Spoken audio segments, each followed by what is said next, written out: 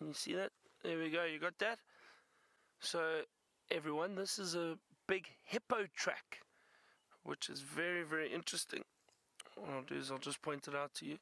I always say we need a stick when we are showing tracks. It makes it easier to point it out. So, this is the entire track that I've circled. So, a rather large hippo. And this is the back pad, which comes along there. That's the back pad, the whole back pad.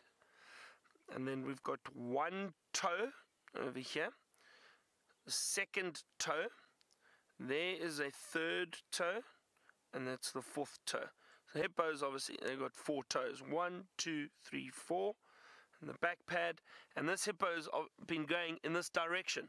Now, I wouldn't be surprised, everyone, if this is the hippo from Buffelshoek Dam. We're not that far from it, but we're a fair distance. But I think what happens is these hippo need to cover huge distances to look for food. They feed on grass generally, and at the moment there's very little around. So hippos can move up to 10 kilometers in an evening looking for food. And this hippo, like I said, I wouldn't be surprised if this is the hippo from Buffelshoek Dam, that it's been walking around looking for food, probably done a big loop around and headed back to the dam.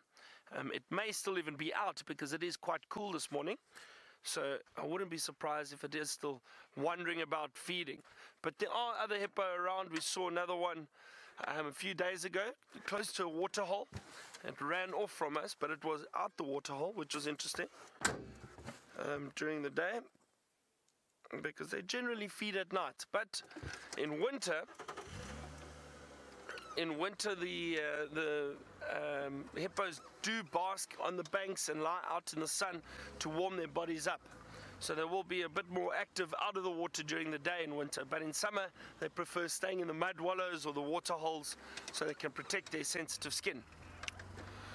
Okay, we're going to continue towards Buffelshoek Dam, and I think James has got something tall he would like to show you.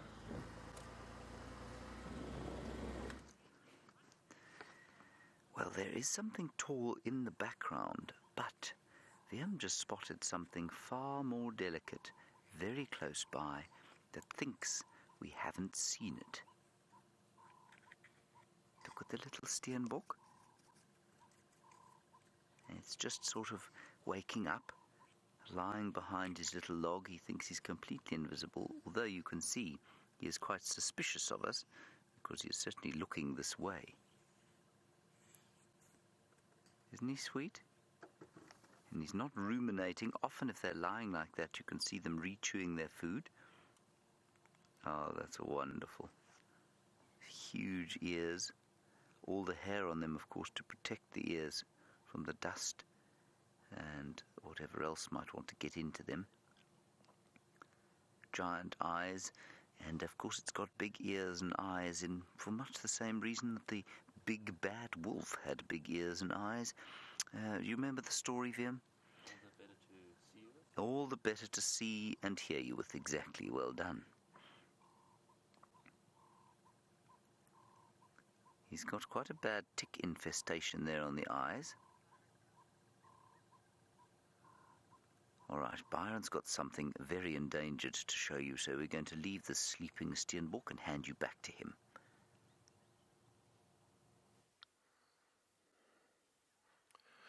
We do indeed have something endangered. Ground hornbills, everyone. Great. I could hear them calling earlier. I'm not sure if you remember that, but I said there's a good chance we could find them, and look, we have found them. They were calling earlier this morning. Fascinating animals. Watch how they forage for food almost. They'll go and sift through foliage and dig up little beetles and even little reptiles if they do find them. There's another one off to the right, just to the right of that one. You might see it. There it goes. And that's a juvenile, everyone. That's a youngster, which is great. So I have seen this group before. There are 4 of them, 2 adults, and then this really young one, and you can see it's still completely dark. Their face is completely dark. It's not like the adults where you have that beautiful red color. And there is another one that we saw that is pinkish. I'm just going to move forward and see if I can get another. Oh, there we go. There's the other one. All spotted Dave. It's one of the adults again. There was another one with these that had a slight pinkish coloration to it. So it had just moved out of that very young phase and is reaching adulthood. See how they dig through the dung? They lift up dung and look for beetles, dung beetles, any insects that might be underneath them.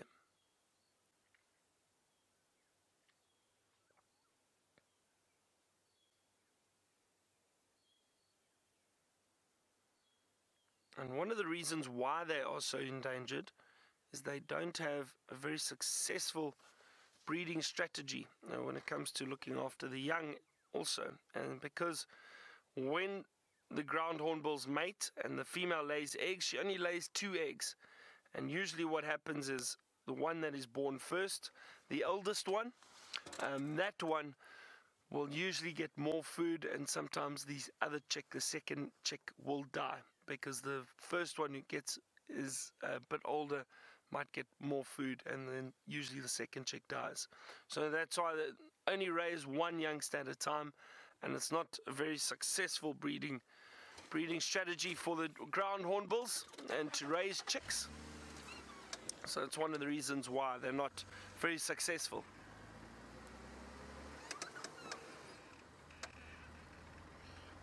Ooh, Lacey has asked, how can we tell the difference between males and females? They're still just walking off to the left, Lacey. I am really not sure, to be honest. I don't know how much sexual dimorphism there is between the ground hornbills, but I'm going to have a look for you quickly.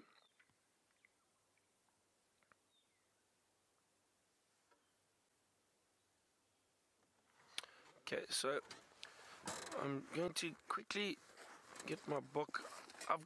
So I use a book and an app, which is quite nice, but I do find for beginners especially, people who are starting out birding, you need to have a book, everyone. The apps, I think, are great to have, but I do think for beginner birders, you need to have a book with you. And the reason I say that is because it's a bit easier to find the birds in a book as opposed to an app. And let me show you. Okay, so this is the ground hornbill. Now, you see we've got, here they've got the picture of the male. They don't show a picture of the female. But it's interesting here, you can see the juvenile. That grey, yellow, it says yellow facial skin. That other one was black. So you see again the books, it's a little difficult. They don't do the birds much justice, but it is good to have the book around. But what I'll do now then is I'll then put the book down and I'll get my app out quickly. And now this is interesting. There we go. So if you have a look there, the app has got the immature or the juvenile also with that slightly yellowish coloration or dark coloration around the face. It's then got a picture of the male and the female. Now if you look at that, I can't see much of a difference other than it appears as if, and unfortunately you can't zoom on this, but it appears as if that female has got a slightly bluish coloration under her beak. So you see that over there? Alright, but then what I'm going to do is hang on a second. And that's distribution, and that says it's an adult male. I think the adult male has got a slightly thicker beak. I'm not sure. But yeah, well, this is now a female. So I think the female has got that slightly open area around the throat, just beneath the beak, whereas the male has got that red all the way through. Do you see that? So that's the only difference, very, very small difference, and you'd have to look very carefully, but that would be it. Which is nice to see. Let's just have a look. So this will be a male. Yeah, exactly. So I'm right. So it's exactly that. Under the throat, the female has got a bare little patch, and the male is completely red. So you'd have to look carefully, though. But that is the only difference between the male and female that we can see. And that's another juvenile. You can see that dark coloration or that yellowish coloration around the face. This one that we saw was much, much darker. And after a while, it takes about 67 years for these birds to reach maturity and adult plumage. And that's what their nests look like. They'll nest in trees, in massive tree stumps. They'll find holes and they'll try and make it a bit bigger, and they'll nest inside there. Very, very interesting birds. So that was lovely. Anyway, thanks. So it's interesting that, I haven't really seen or been able to tell male and female apart. It's not always easy, but it's nice to find these little things that you need to look for.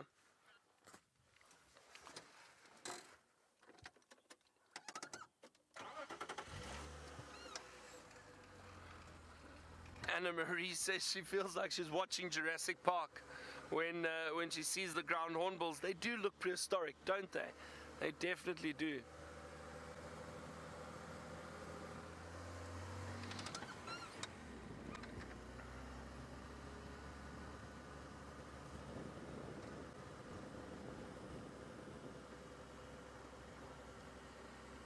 So, Rachel, getting back to your question about the Shango names, and James was just saying that the Shango name for the warthog is Horji. So I think Judas was close, so Honchi, Horji, and that's the Shango name for a warthog, Horji. And so I wasn't too far off, that was close.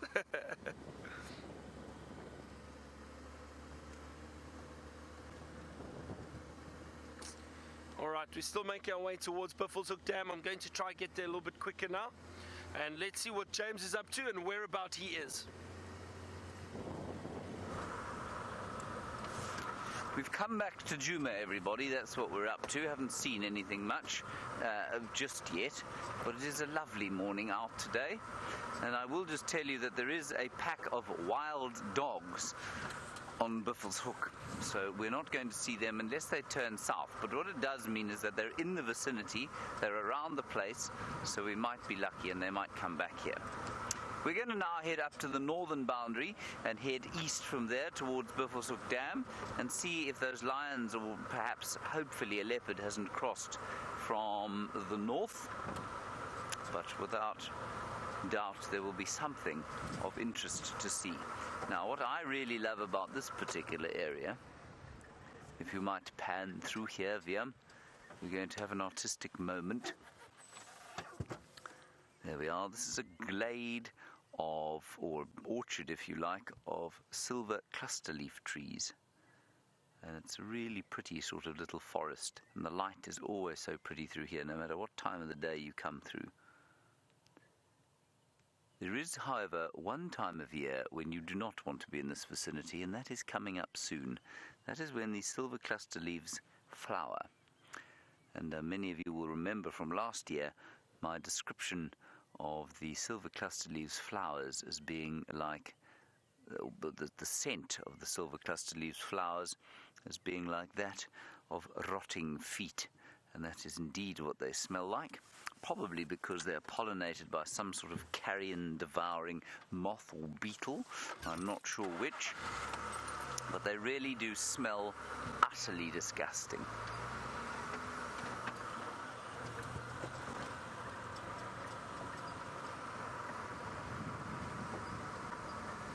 There are some impala.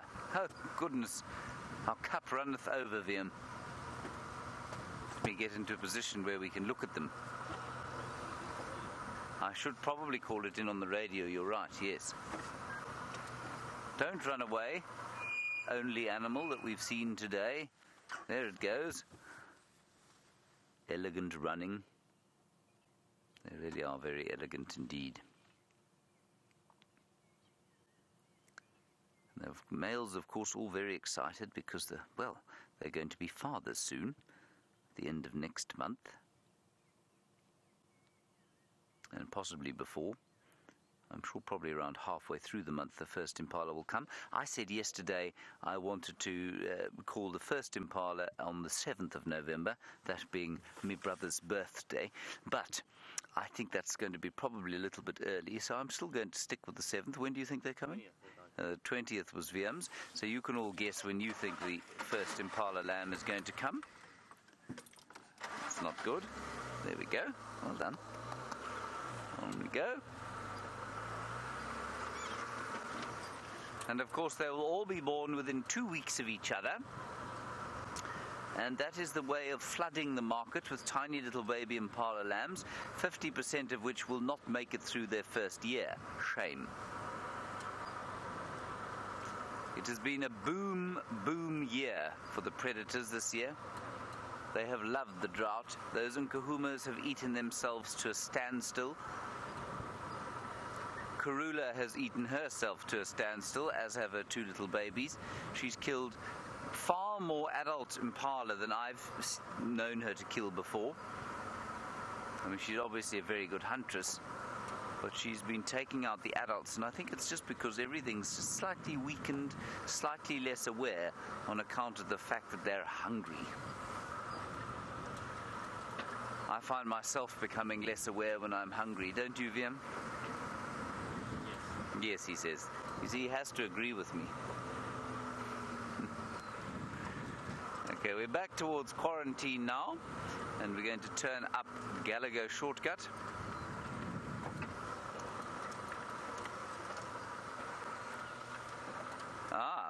Brent guessed that the woodland kingfisher would come back today. Well, he might be right. I suspect he's going to be 2 weeks early. So I'm going to say no woodland kingfisher for at least the next 2 weeks. We have had a little bit more rain than we had last year, and whether the woodland kingfisher from his position in Central Africa has figured that out or not, I don't know. Be interesting to see. So we've had a bit more rain than we'd had by this time last year. And the woodland kingfisher returned last year on the 16th of November. I don't really see why he should come back earlier this year, unless he has some kind of word on the wire that water at Djuma has fallen. Let's pop past the Gallagher pan, I think, and just see if those lions aren't there. I suspect they're probably lying still in the same drainage line to the south of the Djuma Dam. They do like to spend time there.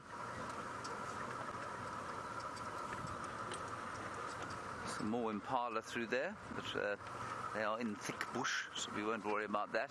I must say, for us, the drought was quite fun too, because it meant that there was no vegetation anywhere, which meant that spotting animals was so much easier than it is going to become during the summer months.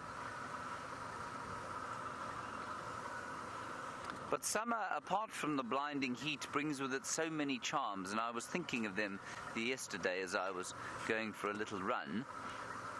And the smells, certainly to me, are one of the most special things about the summer. Many aromatic flowers and leaves, sort of these annual herbs that pop out of the woodwork, I nearly said, it's not woodwork, that pop out of the ground. The birds, the greenery, especially the cuckoos. I just love the cuckoo sounds. There's the orange-breasted bushrike, everybody.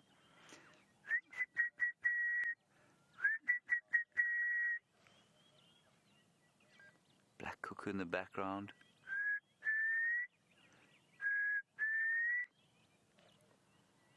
There's an apellis. Not an apellis, sorry, a tawny-flanked prinia.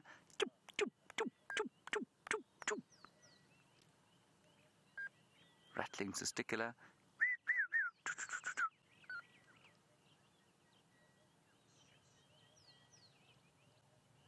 Isn't it gorgeous? And of course the white-browed scrub robin.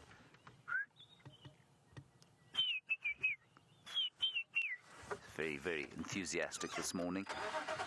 Something large through there, but I think it might be a termite mound.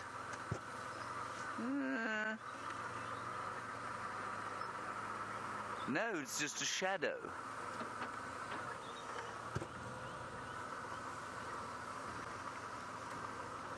Oh well.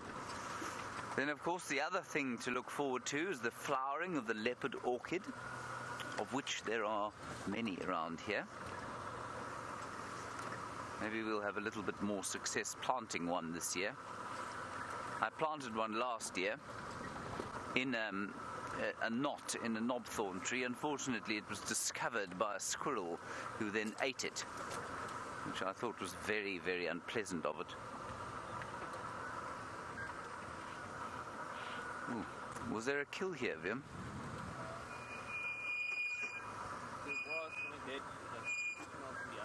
Okay, all right. Something's died around here, everyone. There's a stink. Dayton, you're in Maine, and you were wondering about orchids. Look, the leopard orchid is called an orchid, but as far as I'm aware, it's not closely related to any of the, I think you call them bromeliad orchids, which are the orchids that grow largely parasitically on many trees. I think that it has a totally different shaped flower. I mean, it just looks like a daisy-shaped flower. And it's not parasitic, it's epiphytic. And that's the only orchid that we get here. There is nothing drinking at the Gallagher pan. So no orchids. No orchids around here. Byron is at Buffelshoek Dam, everyone, and he has found the great bachelor of Buffelshoek.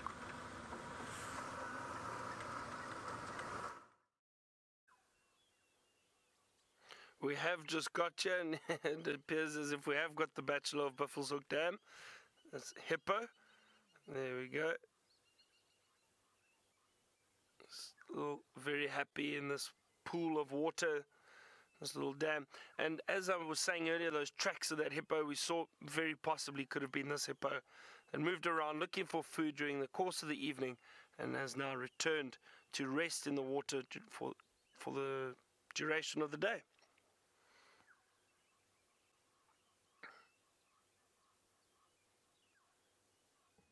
We did hear that we got that update that James also mentioned. There's wild dogs on Buffelshoek at the moment, so just north of us, and it would be wonderful if they decide to turn and come south. That's one of the other reasons why I thought I'd shoot into this area, just see if they do move, if they do come through. Just having a look. There's some birds flying around here. Let's see what we can see. Can hear a lot of them, like James has mentioned that that morning chorus. There's a black-headed oriole calling around here too somewhere.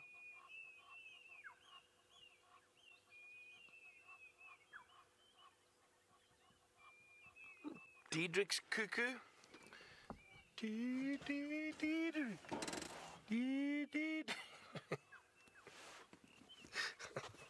My bird calls are terrible. But there's Diedrich cuckoo calling. I'd love to see one. And there's black-headed oriole calling behind us. But a lot of these birds, you can hear them, but you'd think to spot them it would be easy, but it's not. They hide in the trees, and it's very difficult at times. Even a bird like the black-headed oriole, which has got that bright yellow and the black head, but they're just very, very difficult to see.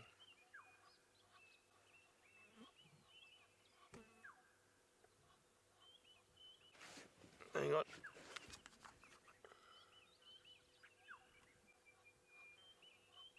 Oh wait, we've got a very interesting bird, everyone.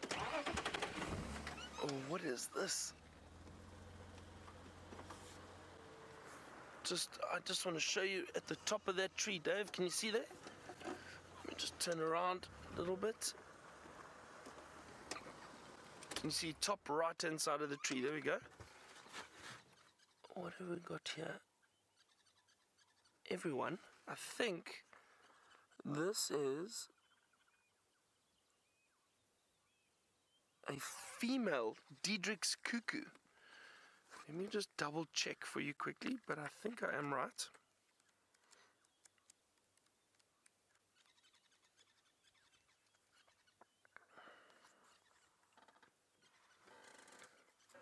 I'm going to use my book and my app on this one quickly. But I'm almost certain it is a female Diedrich cuckoo. Wouldn't that be great? We've been looking for them. We've struggled to find them. It is indeed. It is indeed. Look at that, isn't that great?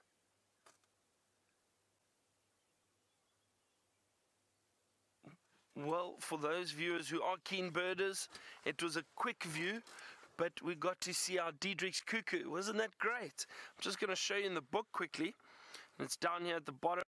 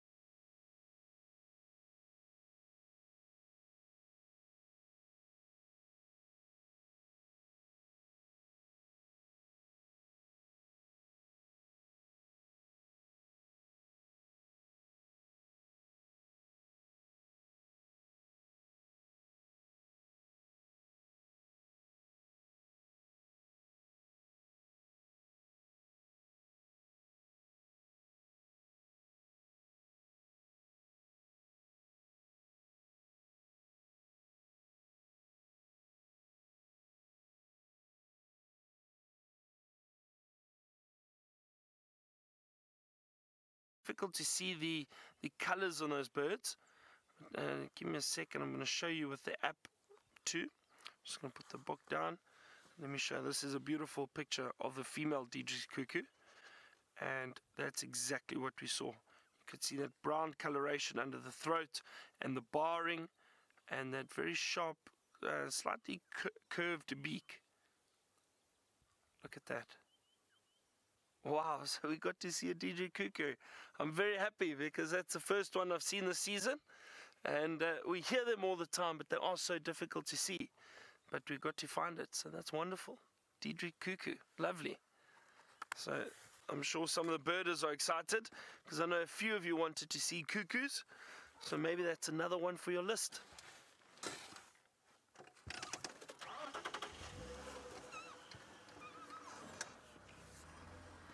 All right, James has got some Inyala. I wonder if he's doing his territorial display for them.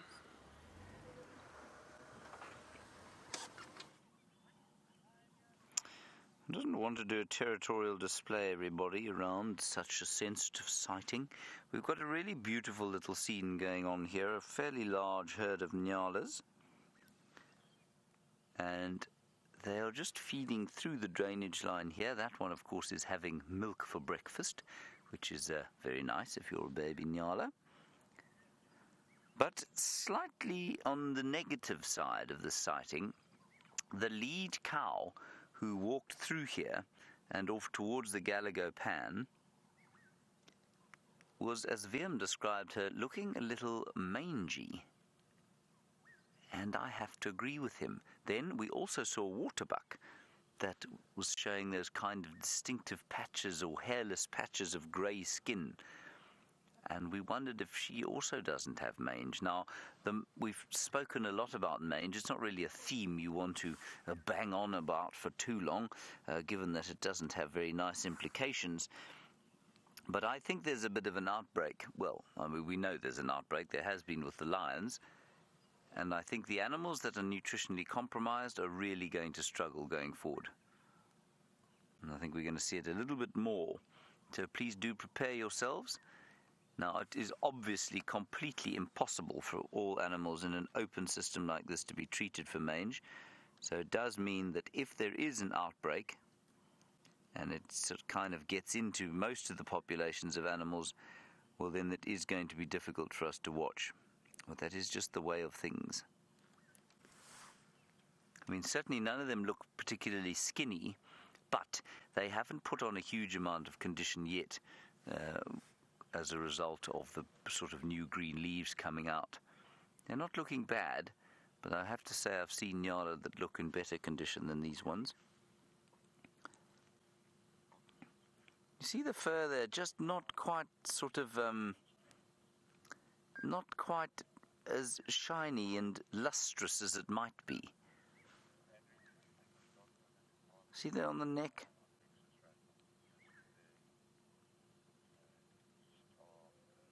Maybe it's just the fact that the winter coat is still falling off, although, no, it's too late for that now. I mean, we're sitting in Hallows Eve today.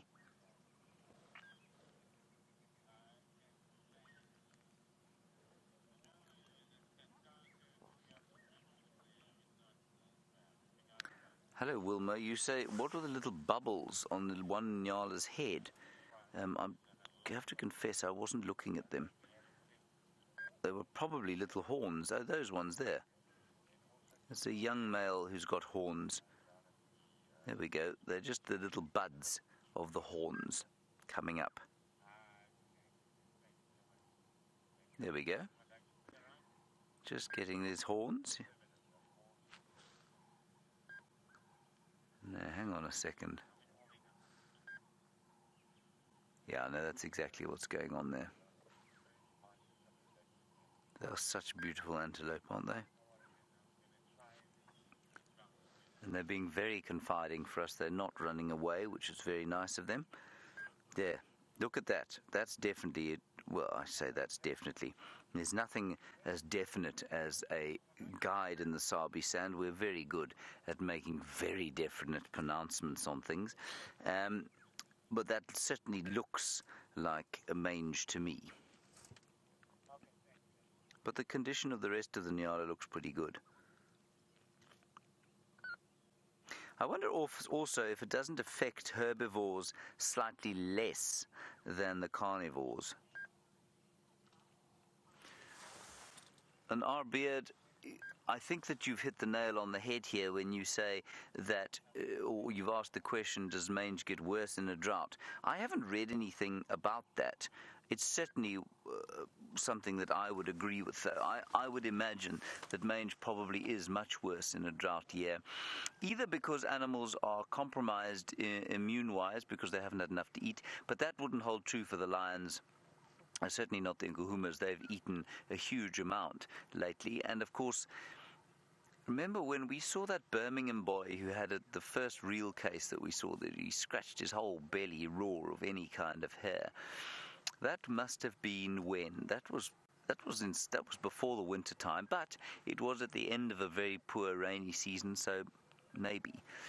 But I think that the fact that the herbivores are getting it now, the effect on them will be made much worse by the fact that they haven't eaten enough. But yeah, I think for some reason the mite that causes the sarcoptic mange has probably managed to survive better in the drought than it might have otherwise. I don't know why that should be the case, but that's the only reason I can think that it should be here at this time of the year now.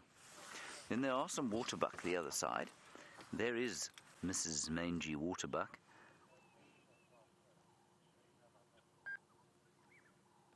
And there you can see You can see the hips showing. I think she's quite old too. She's also just swallowing what she's been chewing for the second time. There are 3 or 4 of them in there. One of them's gone up the bank. That's a bull, obviously.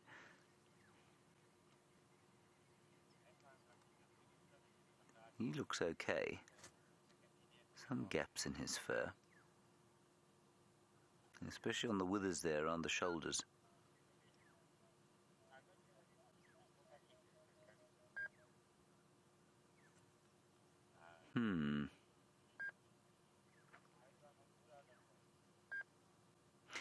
Righty, we're going to continue from here. We haven't got very far from where you last saw us, so let's head back across to Byron, who's got, well, I think the animal that most closely resembles him, really.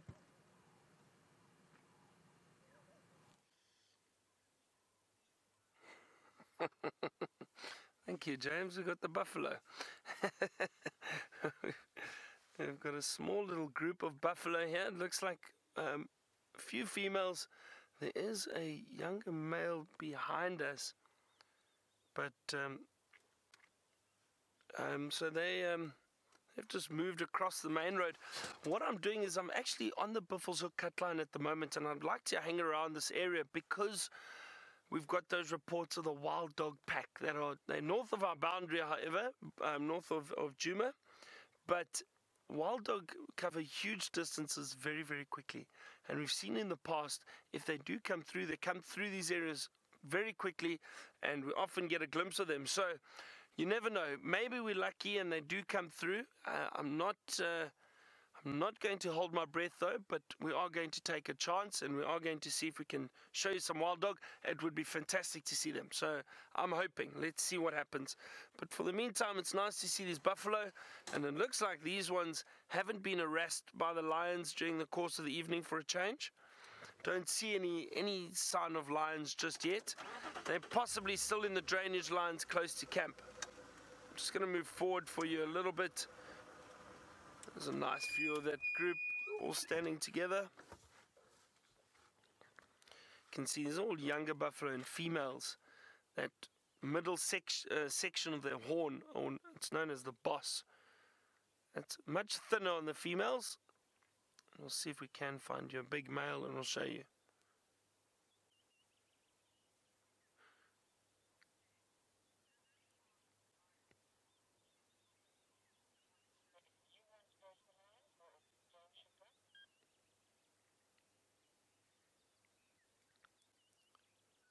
And everyone, I think we are in luck. It sounds like Herbert managed to find the lions. I wonder how close James is. Perhaps James can head towards the lions, and while James heads towards the lions, I can stay in this area and just see if there are any sign of these wild dogs coming through. So I'm not too sure if James is possibly a bit closer. Maybe he can chat to Herbert and then find out, and we'll give you an update on that shortly. That'll be great. So I wonder where he found them. Like I said, I thought they're possibly in one of the drainage lines close to camp. So it'll be interesting to find out if they are around there. Let's carry on a bit and just see. We're very close to the cheetah cut line, which is the eastern cut line of Djuma. And these wild dogs were in this area, so just north of the boundary. We did get an update from some of the other guides out here. Oh, just some interesting birds again, everyone. Up in the top of this tree, we have the wattled starlings.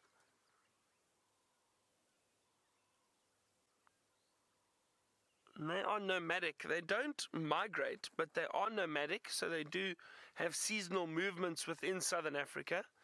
And they've all started to return into this area now. So it's great to see these wattled starlings.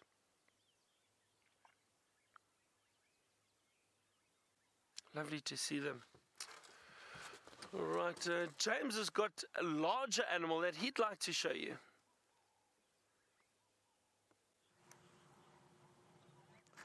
Yes, it is a large animal, everybody, but not the largest version of this animal.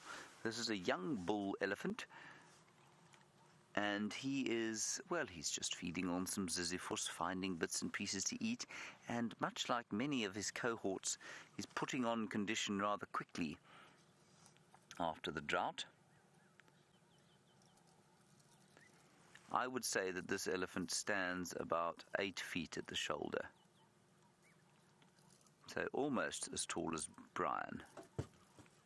And of course, it's nonsense. Brian is not 8 foot tall, but about 1.5 feet taller than Brian. And he will get a lot bigger in his years. Probably weighs in at about, I'd say, what should we say, 3,500 kilograms or so, which is about 8,000 pounds.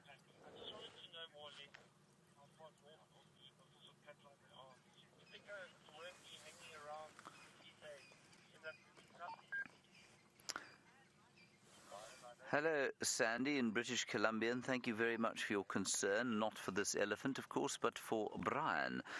Brian had a migraine yesterday, everybody, and if you've ever had a migraine, you will know that it is an extremely debilitating thing to have. He is fine. The blinding headache didn't last for too long, about 6 hours, and after that, he was just left with that awful kind of aftermath. I don't know if you've ever had a migraine, everyone. If you haven't, you can't really understand it. But if you have, you will know exactly what I mean when I say you cough and it feels like your brain is going to explode out of your ears. And that's basically how he felt for most of yesterday, but he's okay now. So thank you very much, Sandy, for your concern for our friend Brian and his thumb. The thumb didn't have a migraine.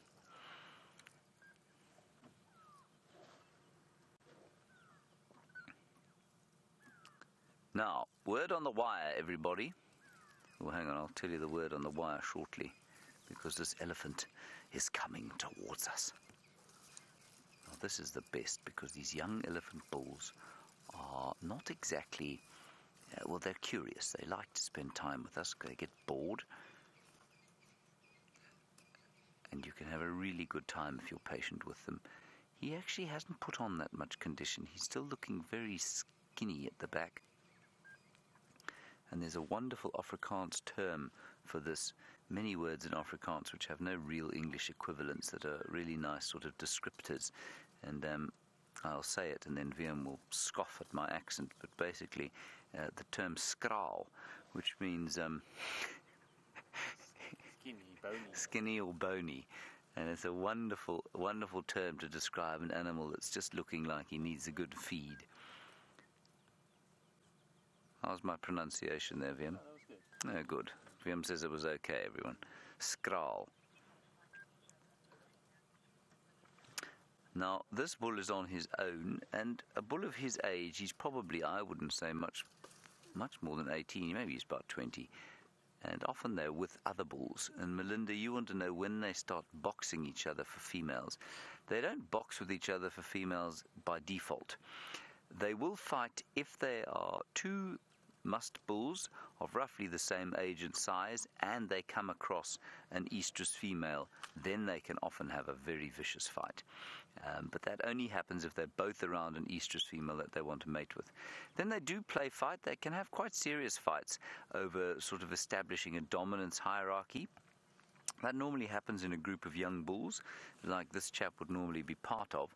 And I suspect around here, within sort of earshot, if you like, but elephant earshot, which is a lot further than human earshot, there are probably a few other bulls or even a herd, and he can probably hear the deep rumblings that they're making around here as we speak, which we wouldn't be able to hear. They're beneath our ability to hear.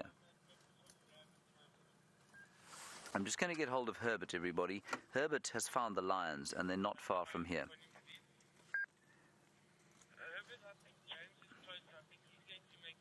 I'm just quickly going to talk to him while we look at this.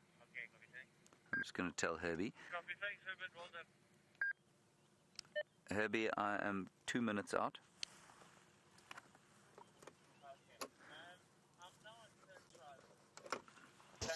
You can just hear Herbert talking now.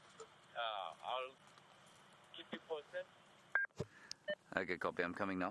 All right, everybody, let's go. Herbert has found the lions, and I think they're moving, which, of course, for our lions at this time of this juncture is very unusual. So let's get to them while they're moving. We're going to head towards Central Roads, just down here. It's Mvubu over here.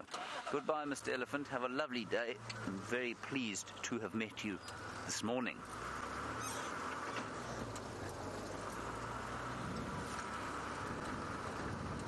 Turn Herbert up slightly on the radio.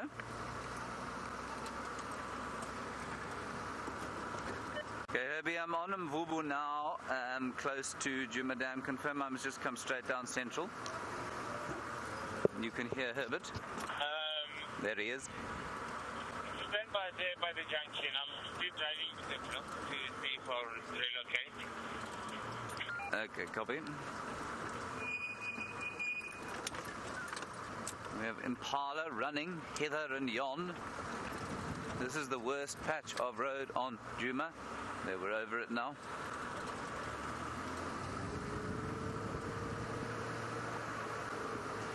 We were pretty close.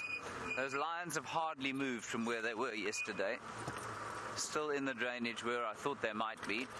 That's not because I'm good at predicting. Oh dear.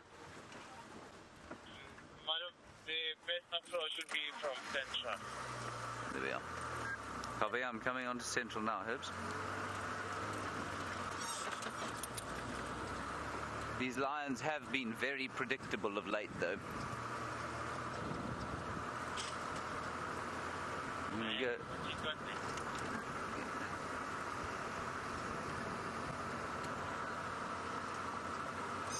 Now, there's the dam off to the right-hand side. And the drainage line that they've been sort of concentrating their efforts in just off down towards, or we're driving parallel with it now.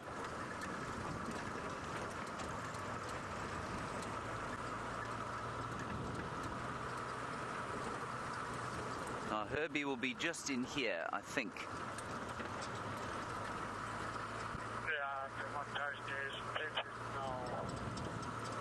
Alright, while we're looking for these lions, let's head back across to Byron and find out how his waiting game for the dogs is going. Some of them are approaching the sightings, so that's why they run. So it's not going very well, James. I just got another update from one of the other guides. It sounds like those wild dogs have moved deeper into Torchwood, which is just east of our boundary. So it doesn't sound like they're heading in this direction at all. Which is okay, you never know, they could decide later this afternoon perhaps to start moving this way. So we'll keep our eyes open and our ears to the ground, and you never know, we might still get to see wild dog in the next day or two, if they are around. But let's see what else we can find. It's exciting, Herbert's managed to find the lions, so James is trying to work out exactly where they are so we can get to see them. Oh, I saw something small run here. Hang on a second. Looked like a little dwarf mongoose, everyone. Let's see if it comes out.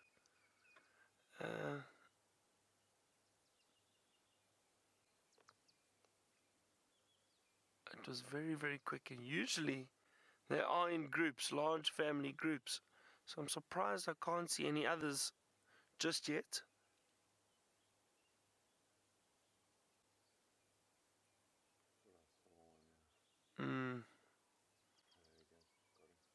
No, there we go. Well spotted, Dave. Here goes a little dwarf mongoose. But look how well they can disappear into the foliage. There goes another one. Oh, there we go. Wonderful. Little dwarf mongoose. Well done, Dave. There's another one there. There's a squirrel. A squirrel that wants to be a mongoose, perhaps.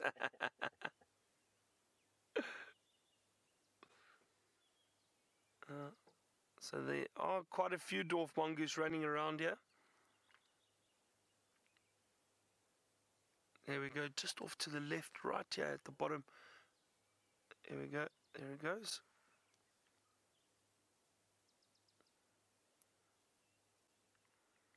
Very, very cute, aren't they? Wonderful little mongoose.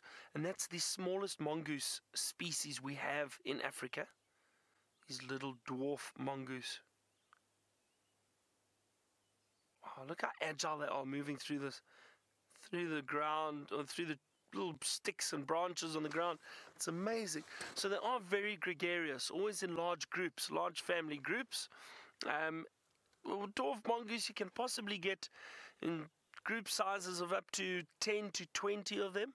The other species of mongoose we get out here, which are very gregarious, are the banded mongoose.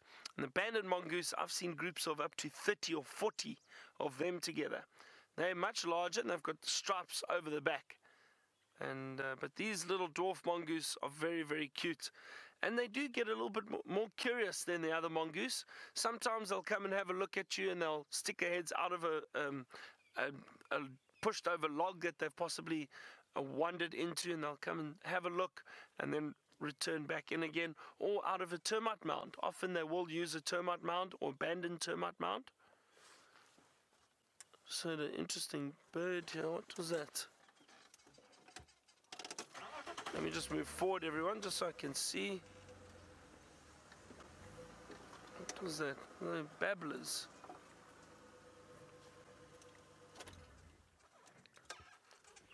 Oh no, wait, what is that? Hang on. Top of the tree. Is that not a... Oh wow, everybody, a honey guide. Can you see that at the top of the tree? A greater honey guide.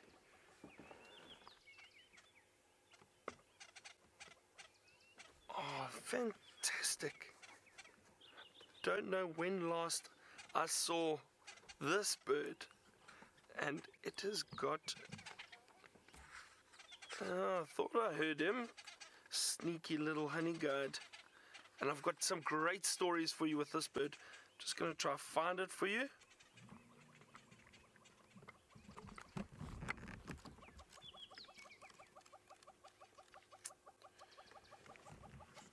And this is the one that we saw. There we go. The greater honey guide. Look here, right to the top of the corner of the page. That was it, with that slightly reddish beak, pink bill. A bit of white and the black, and it's still calling. It's flying in front of us. Now, the honey guide, oh, this is wonderful. Now, I've got such great stories about them. And let me just go forward again, try to show you it, because it is still just ahead of us, up at the top of this tree. There he goes. Just hold on a second for me. Somebody's just trying to get hold of me on the radio. Go ahead, go ahead.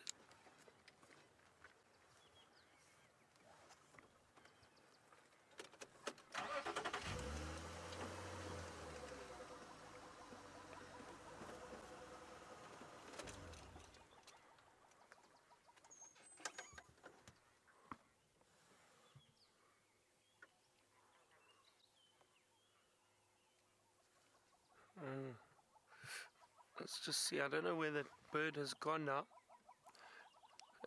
Copy that, Lex. I'll do that. Thank you very, very much.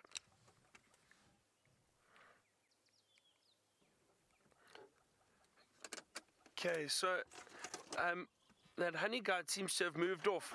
But what I'm going to do is I'm just going to start driving towards Cheetah Cutline. It sounds like the wild dogs have been moving around a bit, and I'm not too sure. There's no sign of them heading in this direction just yet, but they have split up and they're running all over.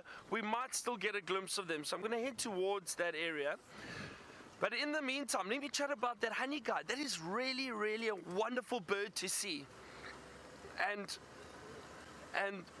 one of the stories I remember, and Judas, my friend and tracker that I used to work with, he used to tell me wonderful stories about honey guides and a lot of the belief with the Shangaan culture. And this actually does happen. It can happen if you follow a honey guide. They've got this wonderful call, and that call that it was doing over there, it wants you to actually get out and follow it. And these birds do in fact lead you to beehives. So when you get there, you'll usually find the honey, and honey badgers do follow honey guides. And these honey guides will lead you to the beehive. or to the nest where the bees are, and what happens is the honey or the honey badger will break open the tree bark or the stump where the bees are, and then by doing that the bird is able to feed on some of the bees and some of the honey, and the honey badger gets the honey. But Judas would tell me the story, and the belief is that if the honey guide led you to the honey, you'd always have to break it open, take some honey for yourself, but you would have to leave honey out for the bird to say thank you that it led you to that honey. Because he said often if you didn't do that, the honey guide would remember, and it would come and take you and lure you to what you thought was a beehive, but it would in fact lure you towards a snake hole where there'd probably be a black mamba waiting. So he said, whatever you do, if you follow a honey guide and you get to some honey, leave some honey for the bird, and it will then be thankful and lead you to honey again the next time. But they've got a wonderful call, and I know my bird calls aren't great, but it sounds like it. They are saying, Victor, Victor, Victor, Victor. that's the greater honey guide call, and then it also does that call. So while I head towards Cheetah Cut Line, James has managed to find those lions.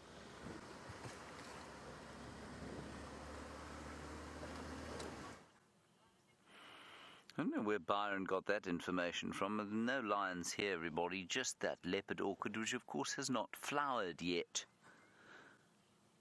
There it is. Apparently very sweet tasting. You'll read. Then when you taste them, you realize that they're not sweet tasting in the slightest. Oh, goodness, Wiem, what's that over there? It's a lion. We are with the lions. Herbert found them, and they are in exactly the same place that they were the last time I saw them at this time yesterday. There's a pan off to the right-hand side. That's one of the males, Tino, and he, of course, is the consort of one of the females. The rest of the pride is over there. And they're all lying down next to this water where they have been for the last 24 hours or so. This is not a pride of lions that likes to overexert itself by any stretch of the imagination.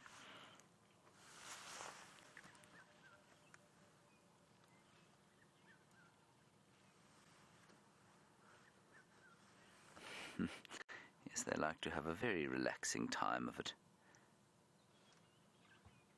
Now we'll try and get a little bit closer to those cubs, assess their physical condition, find out if they are recovering from their mange or if it is getting worse.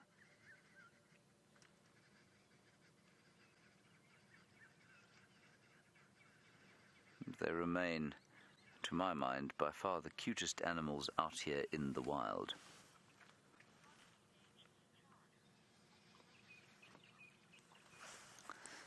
Clay, we don't know the answer to your question, to be honest. You've said, what causes a mange breakout? How does it thrive? Well, it is spread from one animal to the other by direct contact. And it's caused by a little mite that digs into the skin. And it's the same mite that causes this human skin condition called scabies, which is a very sort of unpleasant situation where, you know, if you're a human being with scabies, you get these kind of extremely crusty, itchy pieces of skin, and the same thing happens to the lions, and eventually it can actually kill them. But it's by no means a death sentence. Why it's out here now and why it has, why there's an outbreak now, I think it's too much of a coincidence to say that, you know, there's a drought at the same time and it's purely coincidence. I think there's something to do with the drought, but I don't know exactly why it should be the case. Right, that fellow, oh, there we go, is now asleep. That's quite a nice shot, that.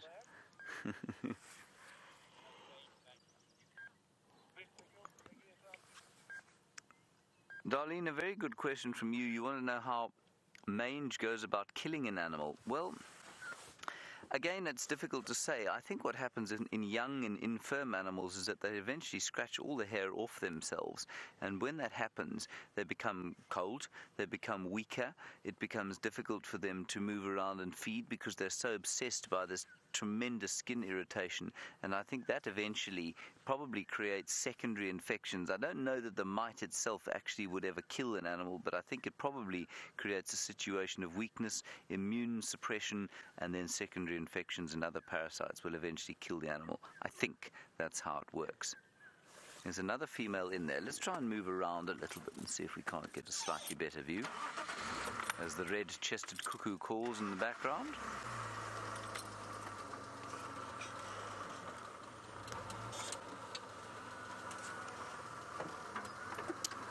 And yes, Dayton, I think that you've made another good guess. You say, is it possible for an animal to contract mange, or a predator to contract mange, from eating an infected prey species?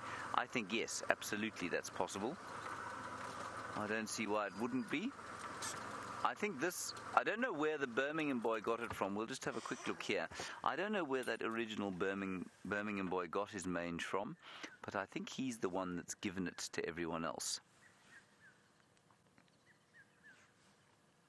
And we think it was Tino, but we stand to correction there. So it may have been this fellow himself that we're looking at.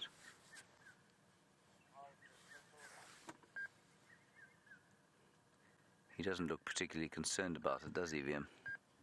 No. He looks particularly disinterested, in fact.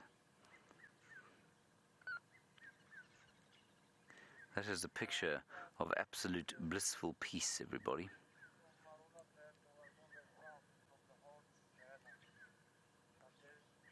And then just to the right-hand side of him, we could just see the top of the female's body.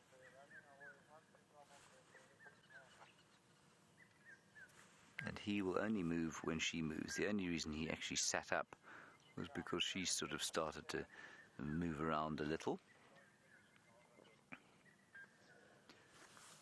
Now let's see if we can see the rest of the pride.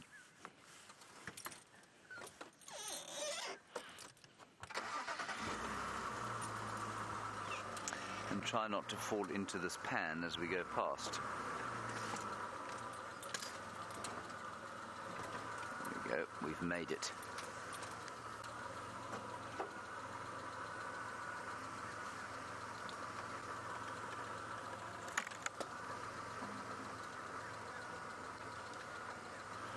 Now, I don't know how long we're going to spend with these chaps. It very much will depend on you, everybody, but I think if they're not doing too much, then we probably won't sit here for too long.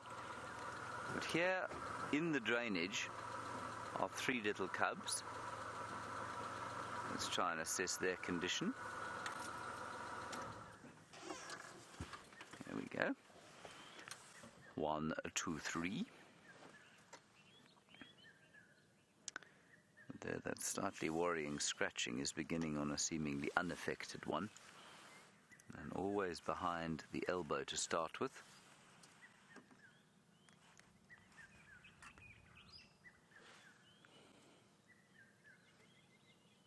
That one looks all right, doesn't seem to have any patches.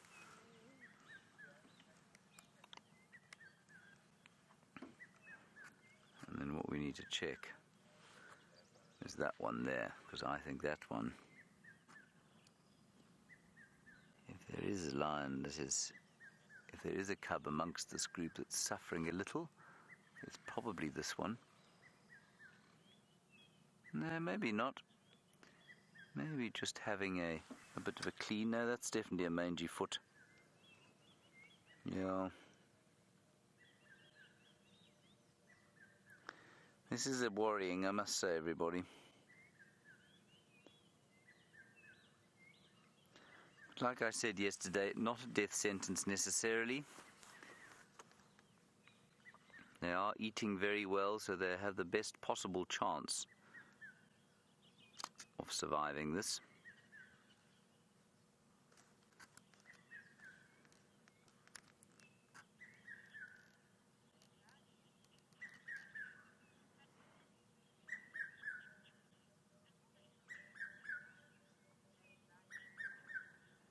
Hello, Leilani in California. You're wondering at what point these little lions will become adults. She's looking there at the red-chested cuckoo.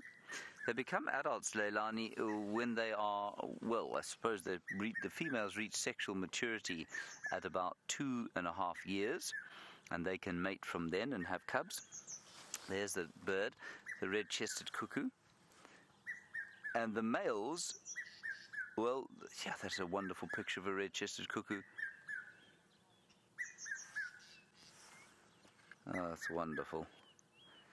Leilani, the males reach sexual maturity a bit later, about 3.5, but they won't mate until they're probably 6 normally, when they take over a pride.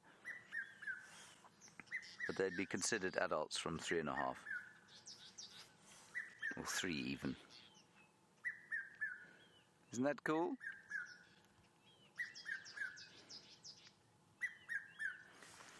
Now that one, if I'm not mistaken, this bird parasitizes starlings. I'm just going to quickly check that. Which means it'll be looking for Birchall starlings, I think, probably specifically, which are roughly the same size. Oh, interesting. It says primarily live a Cape robin chat, but you don't get the Cape robin here. But about 15 other species. I'll just check what those are.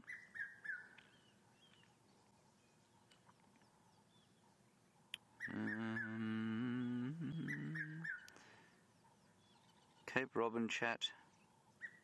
Well, there are no Cape robin chats here, so here we go. Hosts: thrushes, robins, wagtails, white-throated robin, bearded scrub robin. It could easily be, I'm just reading this, of course, from my bird app. It probably then is the white-browed scrub robin that red-chested cuckoo is going to parasitize. No starlings, interestingly. A new scar. Yes, look at that. That's a scratch. That's interesting. A new scratch. Quite possibly from the male. There was quite a lot of conflict yesterday. Let's see if he doesn't get up and follow her. Quite a lot of argy-bargy there was yesterday going on. Every time one of the males came near one of the other males, he got very upset. But I don't see the other male here.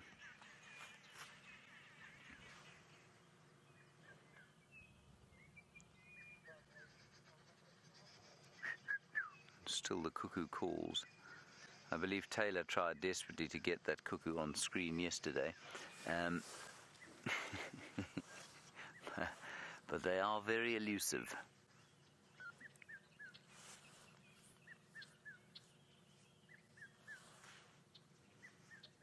Yeah, that licking is definitely goes well beyond cleaning, I'm afraid. That is now full-blown scratching as far as I'm concerned. Shame.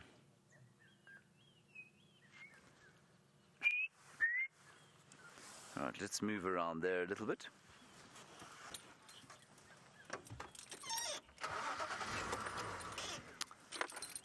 Nia, you're in Illinois and wondering about FIV, feline immunovirus, which is much the same as human immunovirus, but for cats.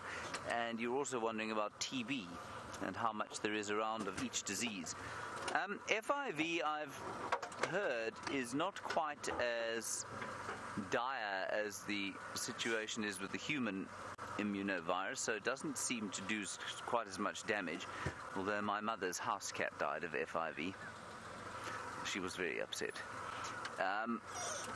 But tuberculosis, you'll probably find, especially given the amount of buffalo that these lions eat, I think you'll find that TB is rife amongst them. But because they are not immune compromised at the moment with things like FIV, they are actually okay. You'll find it doesn't express and doesn't cause a problem unless they don't eat enough, unless they really struggle to find sufficient to eat. Now, we're quite close to these lions. There's one just behind the bush here, so I need to be a little bit careful. We'll just stop here for a while and let her get used to us. Not that she's likely to react at all, but if I do go any further forward, I'm going to make a loud crunching noise.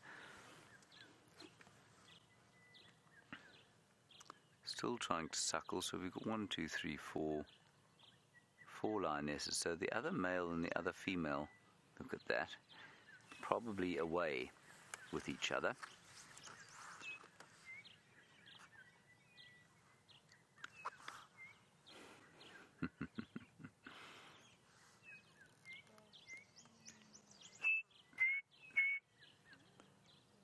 You might just be able to hear the little cub calling.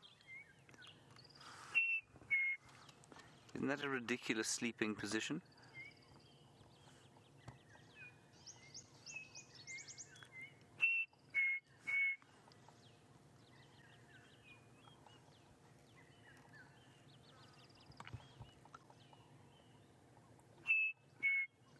That's the chin spot batis calling.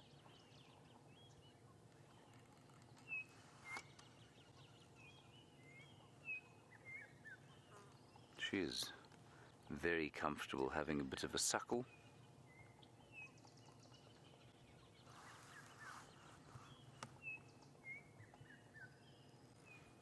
Can we get in close on the foot on the tree there, then?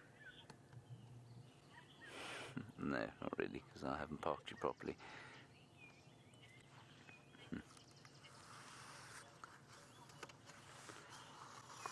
Hello, Maggie. We're watching that lioness with her claws stuck in the tree, and you're wondering if they can climb trees. They're highly adept tree climbers, Maggie. They're able to climb trees very well, not quite as elegantly as leopards, but that's just a function of the fact that they're much heavier. But they can climb. I've seen them sleeping in trees the same way that leopards do. They don't do it as often. Remember, a leopard spends most of its time in a tree, A, for security, and B, to stash its kills. And there's no real reason for a lion to do either, because very little is going to try and steal a kill from a lion. And also, they just are very confident. They don't need to worry about anything attacking them. So I don't think that there's any kind of need for them to climb as much as leopards, and so that's why they don't. Yeah, all of these cubs are now looking a bit mangy.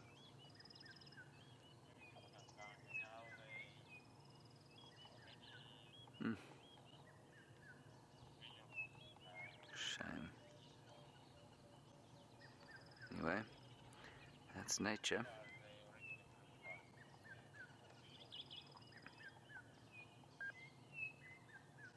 Oh, look.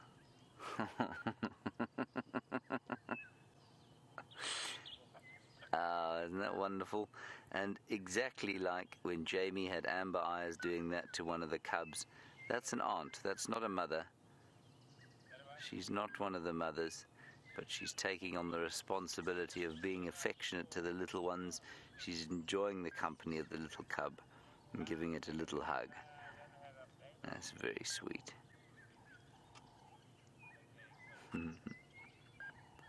And back to chewing the mange off her foot.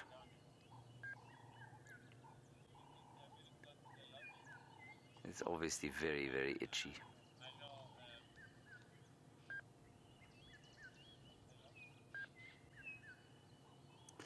I think what also happens with this mange is that these animals become consumed by dealing with the itch. They're unable to do anything else. You see, the cubs are not playing. I mean, look, they're getting a little bit old now for too much playing.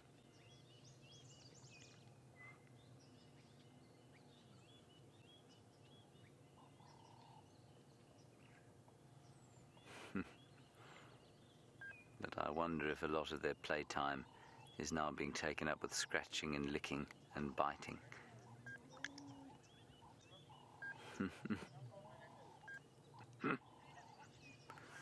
And Louise says they were playing a lot yesterday afternoon, so maybe I'm talking rubbish, which I hope I am in this particular case.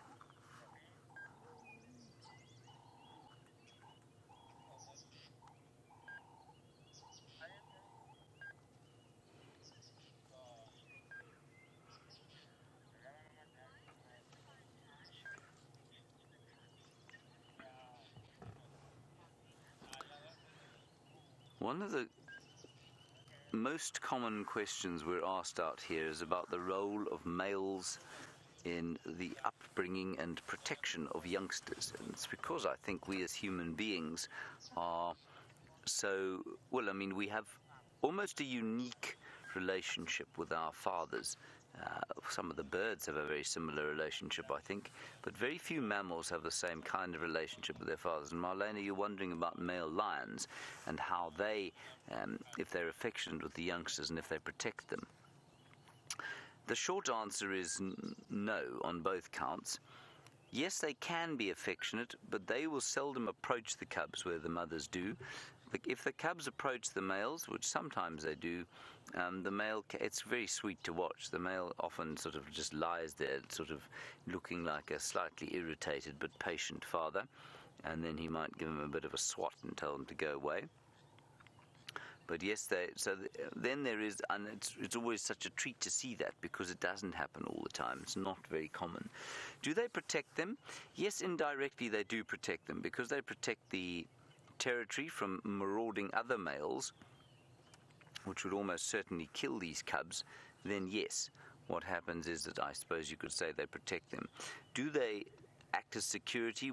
Is that male that we saw lying around here in order to look after these cubs? Absolutely not. Would they share meat with the cubs? Absolutely not. So they play a very different fathering role compared with, say, human fathers do.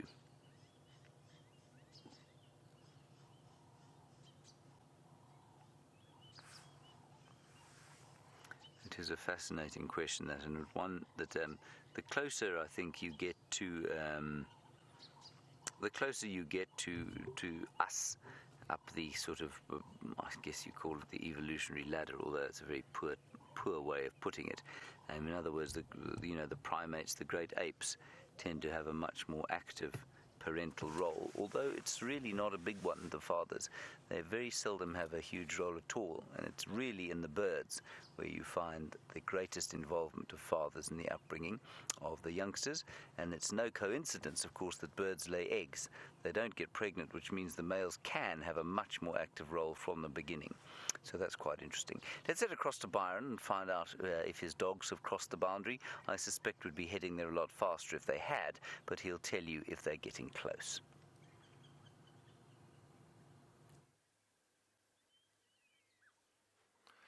So unfortunately, no wild dogs, and just got an update from the other guys again. It sounds like they've headed all the way into the Kruger National Park, so east as opposed to west towards us. But we did find this beautiful giraffe, female giraffe, happily feeding away. And that's often the case when it comes to the wild dog. You know, they move and cover huge distances. They have very, very big territories, and they can cover up to 10 kilometers in one morning very easily, just by running around looking for food. And that does happen. But you never know, they could potentially be back again sometime soon. So hopefully we will get to see them.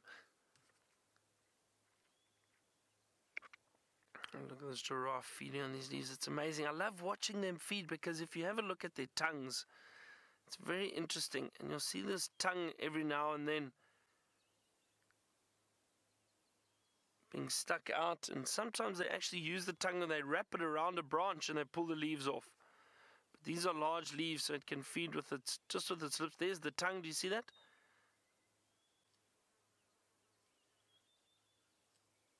The tongues are almost 30 centimeters long. Big males, the tongues can get up to 45 centimeters.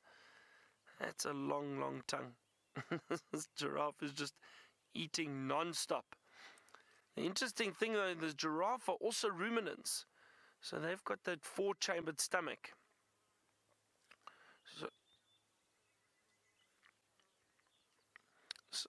So what happens is while they're feeding, they, just like the antelope and cattle, they've got this four-chambered stomach. They eat, they swallow the food. It is then mixed with enzymes in the stomach, in the first chamber of the stomach, And what they do is they then regurgitate that. And with the giraffe, you can actually see, it's known as the bolus. It's that piece of food that comes back up that they re-chew. That ruminants re-chew, and it comes back up the throat. And you can occasionally see it on giraffe because of the long neck. You can see this bolus come back up, and then they'll re-chew, and they'll continue to chew on that for a while, and then swallow it again, and it passes through the rest of the body.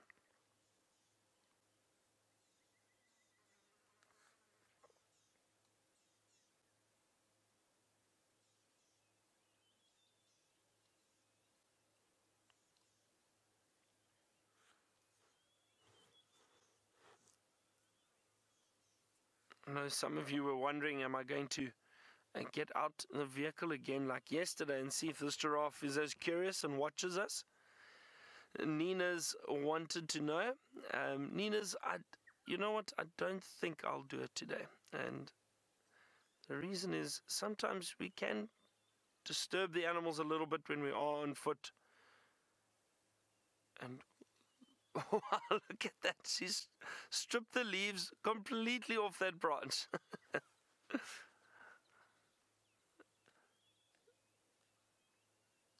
So Nina's, I think what I'm going to do is leave this giraffe so I don't disturb her.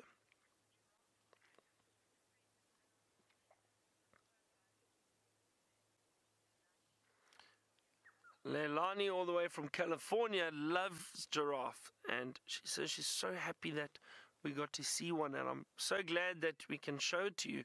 They are beautiful animals, they really are. There's just something about giraffe that I find fascinating.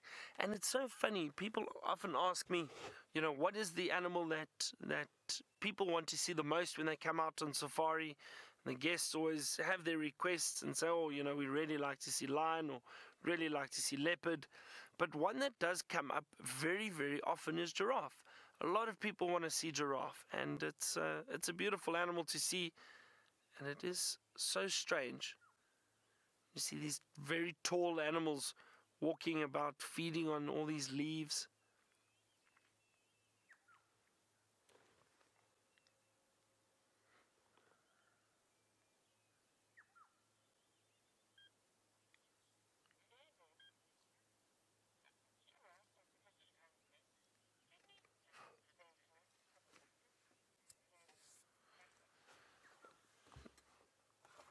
And David wants to know, because these giraffe have got such long necks, are they able to see each other from long distances away? David, 100% right. You are correct. And that's probably why this female is by herself. Usually the females tend to move around in small groups. Now I think all that's happened is there might be some others around that we possibly can't see, but they can see each other. And that height advantage definitely plays a huge role in that. So we'll spread out and then and meet up with each other from time to time. But usually if they are in an area, they can see each other. They can see where the other giraffe are. So it does help, David.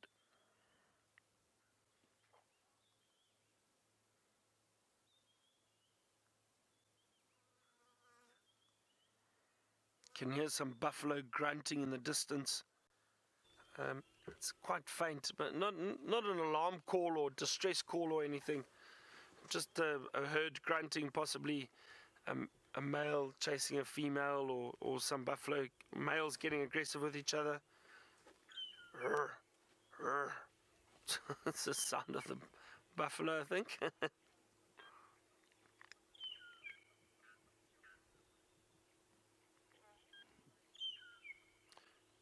Clay, all the way from Oregon, wants to know. Oh, can you hear those buffalo again? Again, I don't think it's. Sorry, I'm just listening. No, it doesn't sound like distress calls. Clay from Oregon wanted to know how many giraffe are there in the reserve. So it's very difficult to tell because, and we mentioned it a few times, we are situated in the greater Kruger National Park. This area is around 7 million acres of land, so it is massive. There are plenty animals spread out, and these animals can move wherever they want. There are no fences prohibiting them from that. There is obviously just a perimeter fence, especially closer to villages outside of the game reserve. And that's to protect the animals and to protect the people outside. But within the park, there are thousands of animals, and there are probably thousands of giraffe. I would not even begin to know the exact amount of giraffe in the greater Kruger.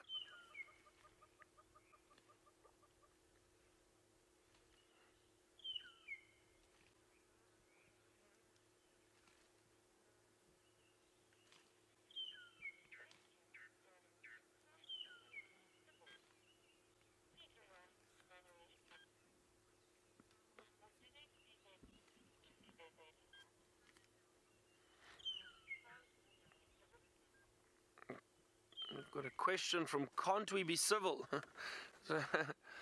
So the question is, where are the mammary glands or the teats on the giraffe, and are they up front like the elephant or at the back?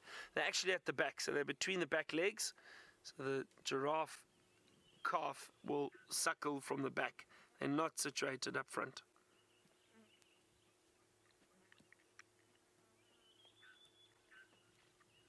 Wonderful gait, and that's the gait is the walking style that the giraffe have. The two legs on the right side move together, and two legs on the left side move together.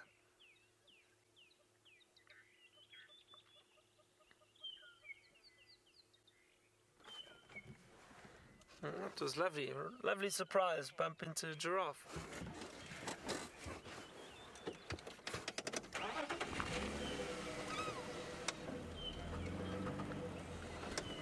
Dog Tranquility wanted to know if I think this giraffe is pregnant. I don't know. Let's see. You did mention that the belly did look a bit round. It's a possibility. It is a possibility. I'm just having a good look now, and you might see it through there. Let's have a look. Sometimes tricky to tell.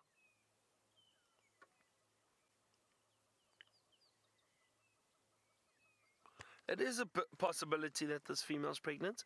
Her belly is quite round.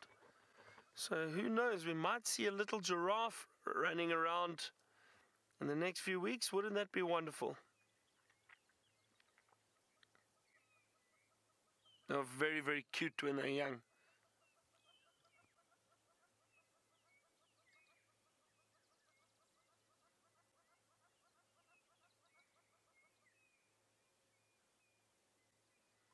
Wow, there's so many birds calling at the moment. It's a cacophony of bird calls. We've got hornbills calling around. There's a orange-breasted bushshrike. There was a chin-spot batis. A chin-spot batis has a wonderful call. It sounds like it's saying 3 blind mice. And James might argue with me on that one, but the call sounds like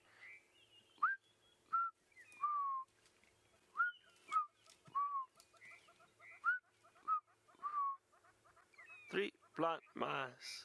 The chin-spot batis. I heard one calling earlier. I'd love to show you one of those. They are beautiful little birds. Very small, and a loud call for such a small bird.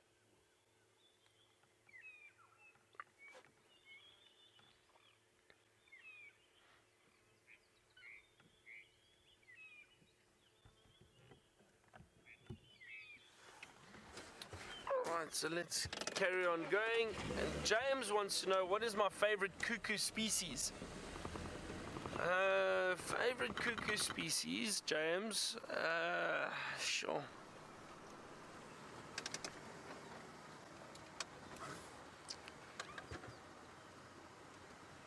I think I'd say that red-chested cuckoo, James, and I really enjoy the call.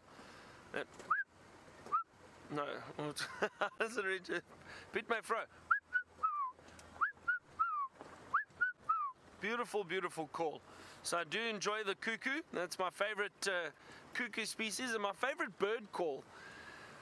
Yeah, what is my favorite bird call? That's tricky. I mean, the African fish eagle is wonderful. It's got a beautiful call, and have a look, everybody. Zebra! Yay! This one's great. Nice surprise. Bump into some zebra. So we've seen some zebra and giraffe.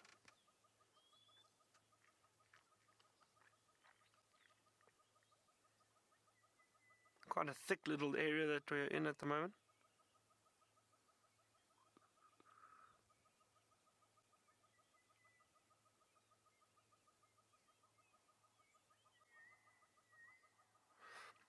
James, you know what? I do know one of my favorite bird calls. I've probably got, I think I'd say three that I really enjoy.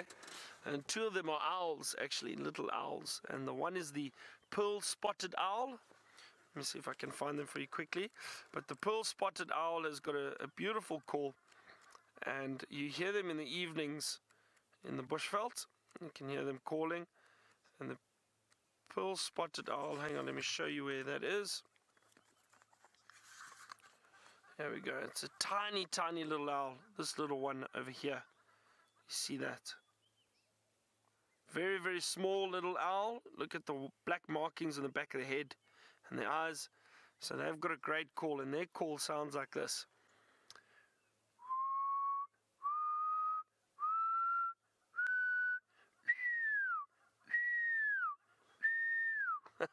It is an amazing call, and it sounds just like that.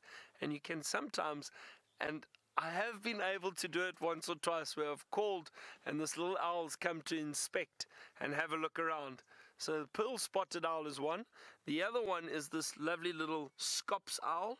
This beautiful little one over here, African scops owl. And that's got a beautiful call too. And you hear them, but they call non-stop at night. But this is different. There's sounds like it's going kurr, kurr, kurr, kurr. And they do that constantly, but for hours at times. A beautiful little scops owl. But one of my favorites is the what's it called? I've had a blank. The black-crowned shagra. And they've got a wonderful sound. The black-crowned shagra. You'll often hear them, and they often sound like this.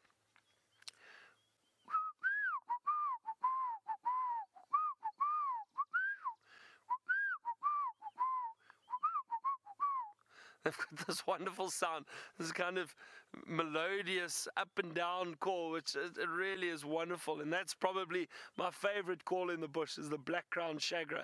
I love hearing them, but very difficult to see. Often they fly very quickly in through the thickets, and they stick low down to the ground.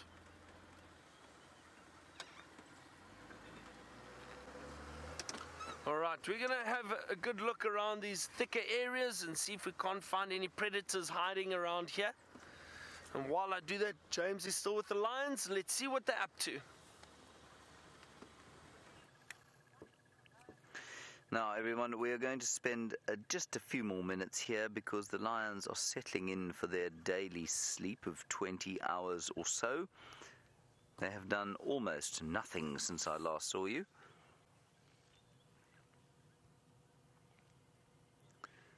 Bar harassed this poor female there, who seems to be still lactating. She's probably the mother of the very little ones.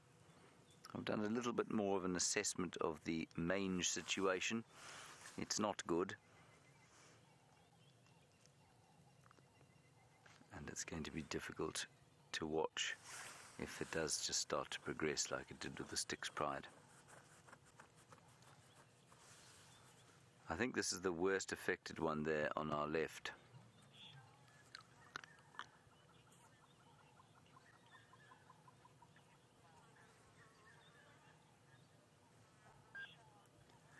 Hello, Shah Girl. You're a new viewer, and it's lovely to have you with us. Thank you for talking to us, and thank you for getting hold of us, and thank you for watching. And please tell everybody you know about it, even people you don't know. Just tell them about Safari Live. Shargirl, you want to know if veterinarians or would ever get involved in a situation like that, if a disease became rampant? And the short answer is, in an area like this, it's almost impossible because of the size. We're part of an 8.5 million acre or 3.5 million hectare wilderness, and that means disease travels as freely as the animals travel around here. So were we to bring a vet in to fix this mange problem in the Pride, they'd probably pick it up again almost straight away from living in this area. But the other thing to say is that because it's a wilderness area, we try and have as little effect as possible on the animals. So we try not to interfere with nature. Now, yesterday we had a question about whether or not lions are endangered, and surely with an endangered species like this, we should be helping them. Well, they're not officially classed as endangered. There are certainly arguments for classing lions as endangered, but in South Africa, the southern African lion, which is what we're looking at here, has a very stable population that goes into the Kruger, it goes north into Zimbabwe and east into Mozambique. They have a stable population here, and that means that we won't get involved. If there were wild dogs, for example, and they had rabies, or there was an outbreak of rabies, it is entirely possible that we would try and inoculate them against that disease, and that, of course, is because wild dogs are severely, severely endangered. There are probably fewer than 3,000 left. We don't know how many lions there are left. We do know for sure that their numbers are dwindling and that they are threatened, absolutely. But in this particular part of the world, they have a stable population. Now, if all of these cubs die, which is possible, we don't think it's going to happen, but it is possible from the mangy disease that they've got, it is unlikely that that would change the lion population much, because these females will come into estrus almost straight away. They'll breed again, and 3 months later we'll have more cubs. Now, that's a fairly heartless way of looking at things, but sometimes we have to be able to look at things like that, because 90% of the time when we as humans get involved in natural systems, we make a mess. We create tragedy, we create a problem. And that's why, for me, although it is really difficult to watch lions and any other animal suffering from any kind of disease, it is often the best approach just to let things be, because nature has a way of sorting itself out. So please do understand that in the next few months, while we're watching these lions, if they do start to get sicker, and if they do start to lose all their hair, like the Styx Pride cubs did, it is not because we are being callous or cold-hearted about it that we aren't doing anything. It's because we truly believe that the best approach here is to let things take their course. So don't for 1 second think that you are sort of watching in sadness alone. It will be us with you.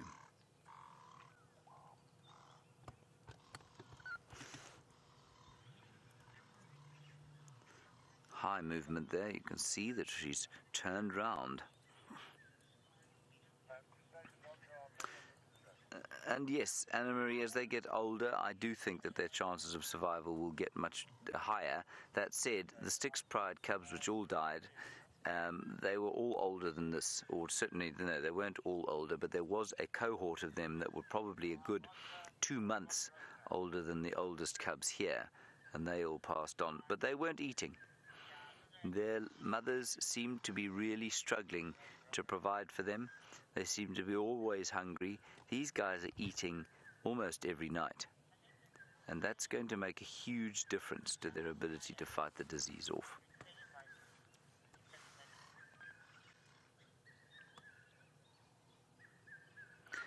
All right, everybody, I think that we should pack it up here. I think we should go and spend a little bit, or the last hour or so of the drive, out looking for 1 or 2 other things, just simply because these lions have settled for the day, and I think it's probably a nice idea for us to go off and see what else we can see. Okay, we'll come back here during the course of the afternoon and see what they're doing. That's just simply because they're not going to do much. Right, here we go. We're now going to try and extricate ourselves from here. We'll have one last look at the male as we go out.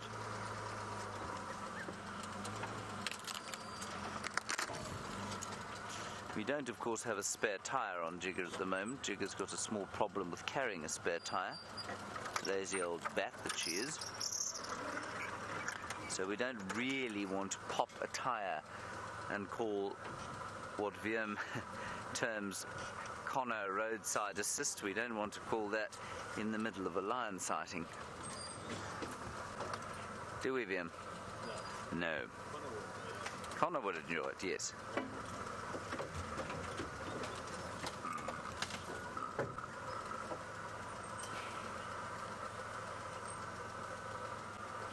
Lorena, a very nice point from you. You say you understand what I'm saying about letting nature take its course, but you say nature doesn't always work. Species go extinct every day.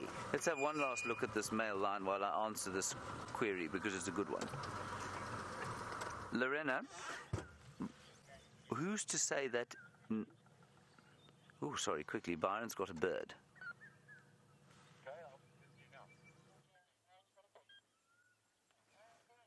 Do indeed have a bird, had a bird. Hang on, they might come back. European bee eaters, everyone. Let's just see where they are going. Oh, they're all over. There possibly still one or two around. Hang on, just stay with us a little bit. See if we can't get you another view of them. What's sitting up there? There is one at the top of that tree, Dave, but it's a little bit far. But you got him there. That's a European bee eater. Well, at least you get to see it, everyone. There's a whole bunch of them around here earlier.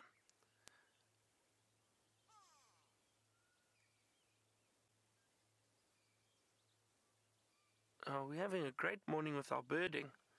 So, lovely. I don't see the others seem to have moved off. But the European bee eaters do migrate and all the way to Europe, hence the name, the European bee eater. But I'd like to show you. I'm actually going to show you on my app because the colors in the book don't do them any justice. And there's a grey go-away bird calling just off to our right. It's making a bit of noise. Let me show you this European bee eater quickly. And look at those colors that you can see. And I'm just going to scroll and show you the pictures. There, look at that. Isn't that a magnificent bird? Really very, very beautiful, vibrant colors. All these bee eaters are very colorful, but these European bee eaters are incredible to see. So that's what we saw. You can see that yellow throat, but again, with the light at the moment, it's very difficult to actually see all the colors in the birds because we've got this very dark gray background with the sky and a lot of clouds. So it's very difficult to see the colors. I can hear another bird calling. It's a black cuckoo. I'm just going to drive forward a little bit, see if you can hear it. It's got a wonderful call, and that cuckoo will also call continuously. I've been near black cuckoos calling for 2 hours, and they don't stop.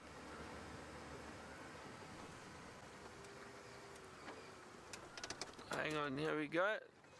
You might be able to hear it from here. There's a lot of bird life, bird activity at the moment. Can listen, and it sounds like it's saying, "I'm so sad."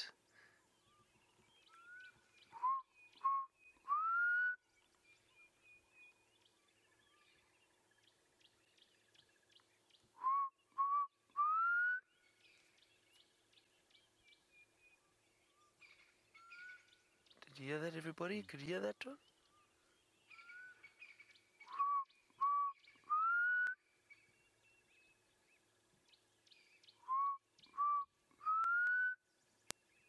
I wonder if he'll come and inspect.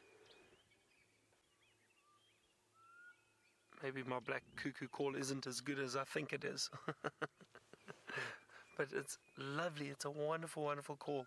And they describe it in the book saying it's "I'm so sick" or "I'm so sad." I think "I'm so sad."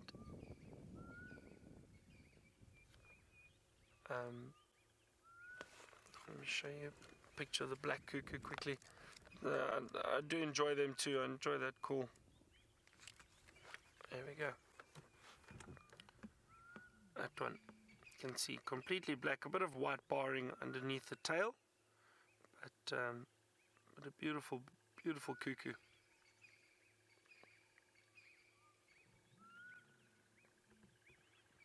There's a lot of bird life around here at the moment, which is great.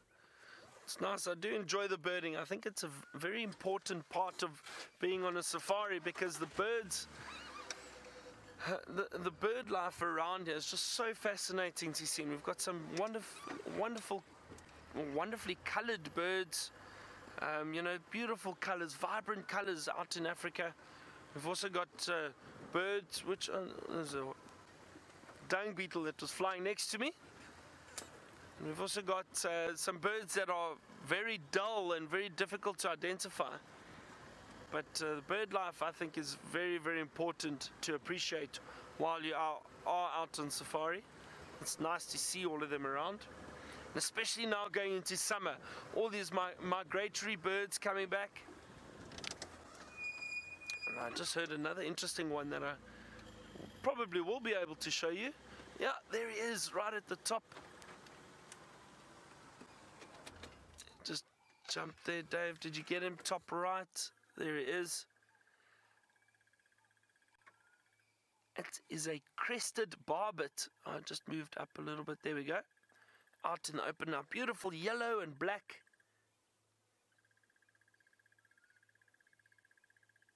And look at him calling. Listen to that.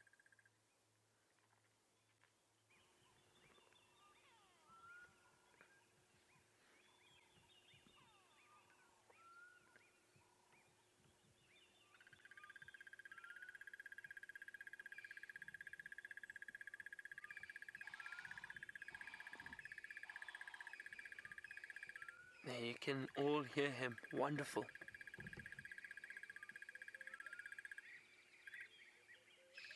The crested barbet.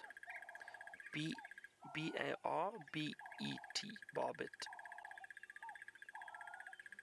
And they are beautiful birds.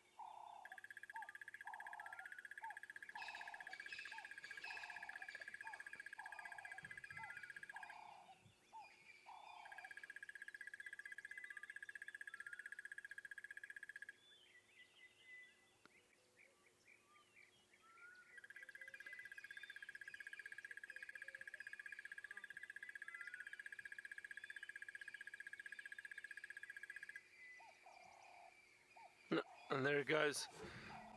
Lovely, wasn't that nice? Beautiful, beautiful bird to see, and wonderful to see it calling and hear the call.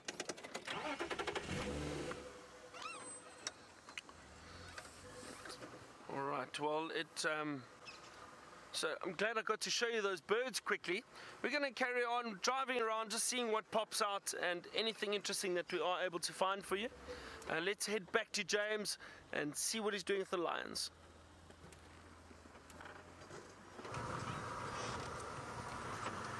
I've come, everybody, to the magpie shrike nest that I think Taylor found. Was it Taylor?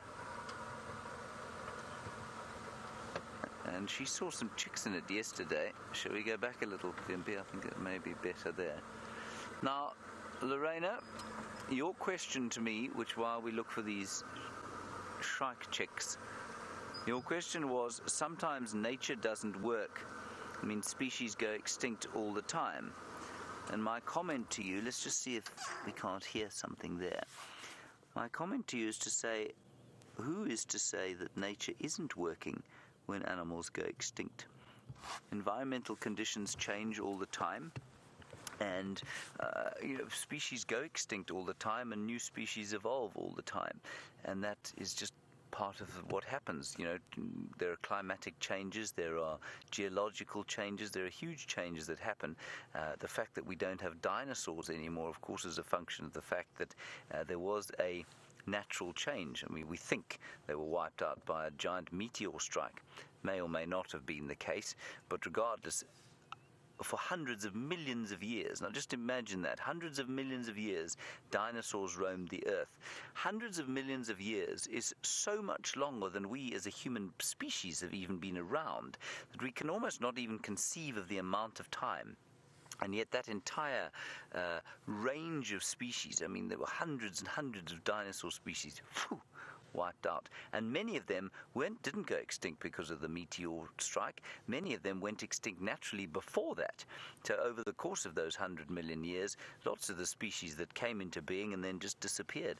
We don't even know what our own human species is, how long we're going to last. We've been around for such a blink of evolutionary time that it's very difficult to say that nature is wrong or right with the way it conspires, I suppose. It's kind of giving nature some kind of a consciousness, but let's just use it anyway. The way that nature conspires to bring some species into existence and take others out. And whether you call it nature, you call it God, you can call it whatever you like. It's happened with and without us throughout the course of time. It's a lovely debate to have, and I really do enjoy talking to all of you about it. So if you have any more questions or theories or comments, go ahead. Let's talk about it. We're going to go down Hyena Road now and then towards Buffelshoek Dam. I know Byron has been there today, but we do know that those dogs move around a huge amount, and so maybe they'll pop across a little bit later. And there were 2 packs of dogs. One of them is now sitting at First Rock on Torchwood. We don't know where the other pack is, so maybe we'll be very lucky.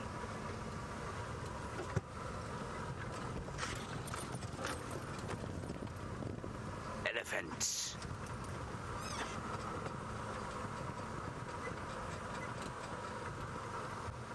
Looks like another young bull on his own, but this one's much younger.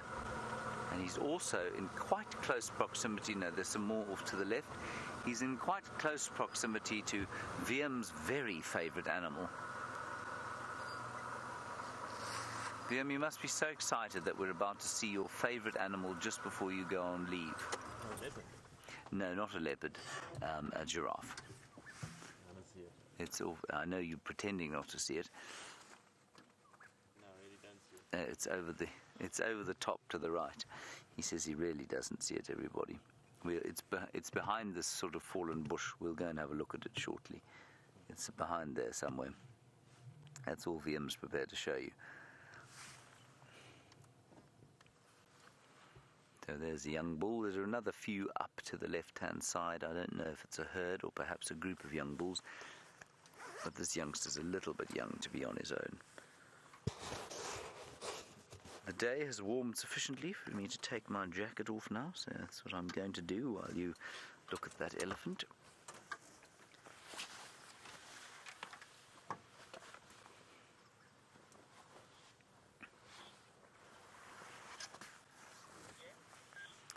Oh, good question, Sheila. I'm going to say no. You say, do elephants get mange? I don't think they do. I don't think they do because they don't have hair follicles. Well, they don't. They have very few hair follicles.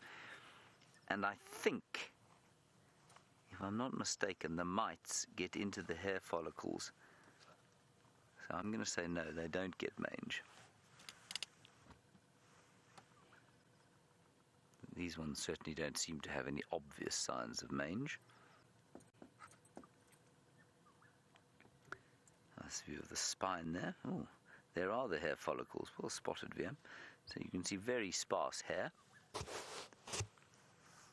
And while maybe one or two mites might get in there, I don't think it causes much damage at all.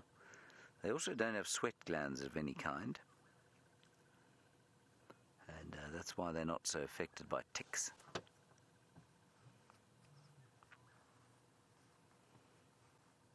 That's one of the reasons they're not so affected by ticks. They have a very, of course, thick skin, which makes it very difficult for ticks to get into the skin and suck out the blood. Viam, have you given any further thought to what you're going to dress up as for Halloween this evening? Some tree, I suppose. Maybe a mushroom. He's going to grow up as a mushroom. Okay, he's going to dress as a mushroom, everybody. That should be quite fascinating. Unfortunately, he will be on leave, and so it's unlikely we'll be able to see Viam dressed as a mushroom.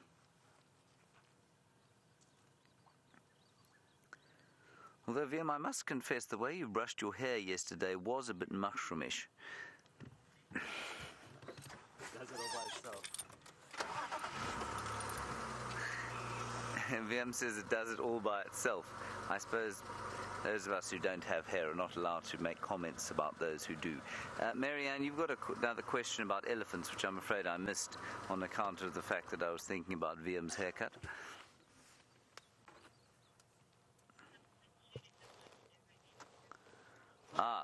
You're worried about whether they eat poisonous plants and how they know that the plants are poisonous. Marianne, they know probably for two reasons. Firstly, they taste poisonous plants and they would choose not to eat them. And secondly, they learn from their parents, from their mothers and aunts in the herd. I think there's a huge amount of mentorship and if it's not actual physical discussion, it's certainly demonstration as to what to eat and when to eat it and why to eat it. I think they do self-medicate. There's certainly some evidence to suggest that. And so if they know what plants are good for them to eat, I suspect by default they would therefore know what plants are not good for them to eat. In the same way that your body knows what's poisonous for it. I mean, bar something like an addiction, and of course many of us are addicted to things like sugar, bar something like an addiction like that, your body is very aware of what it wants to eat and what it doesn't. If you are presented with a table full of cakes and sweets, and in fact children are the best example of this. If you put kids into a room and on one table you've got meat and veg and healthy things, and on the other table you've got cakes and sweets, initially the kids will rush into the room and they'll just devour all of the confectionery and the sweets and the sugary things. But if you keep doing it day after day, eventually they start to leave that alone completely, because their bodies tell them what they need to eat. And I think it's very much the same as with elephants and any other animal around. Of course, they don't have plants out here that they get addicted to, simply because there aren't they don't have synthetic foods. They've only got natural foods here, and I think they're very aware of what's good for them and what isn't. Alrighty, let's have a look at the giraffe. Are you excited?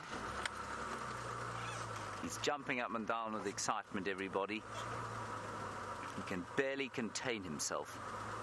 There it is, VM.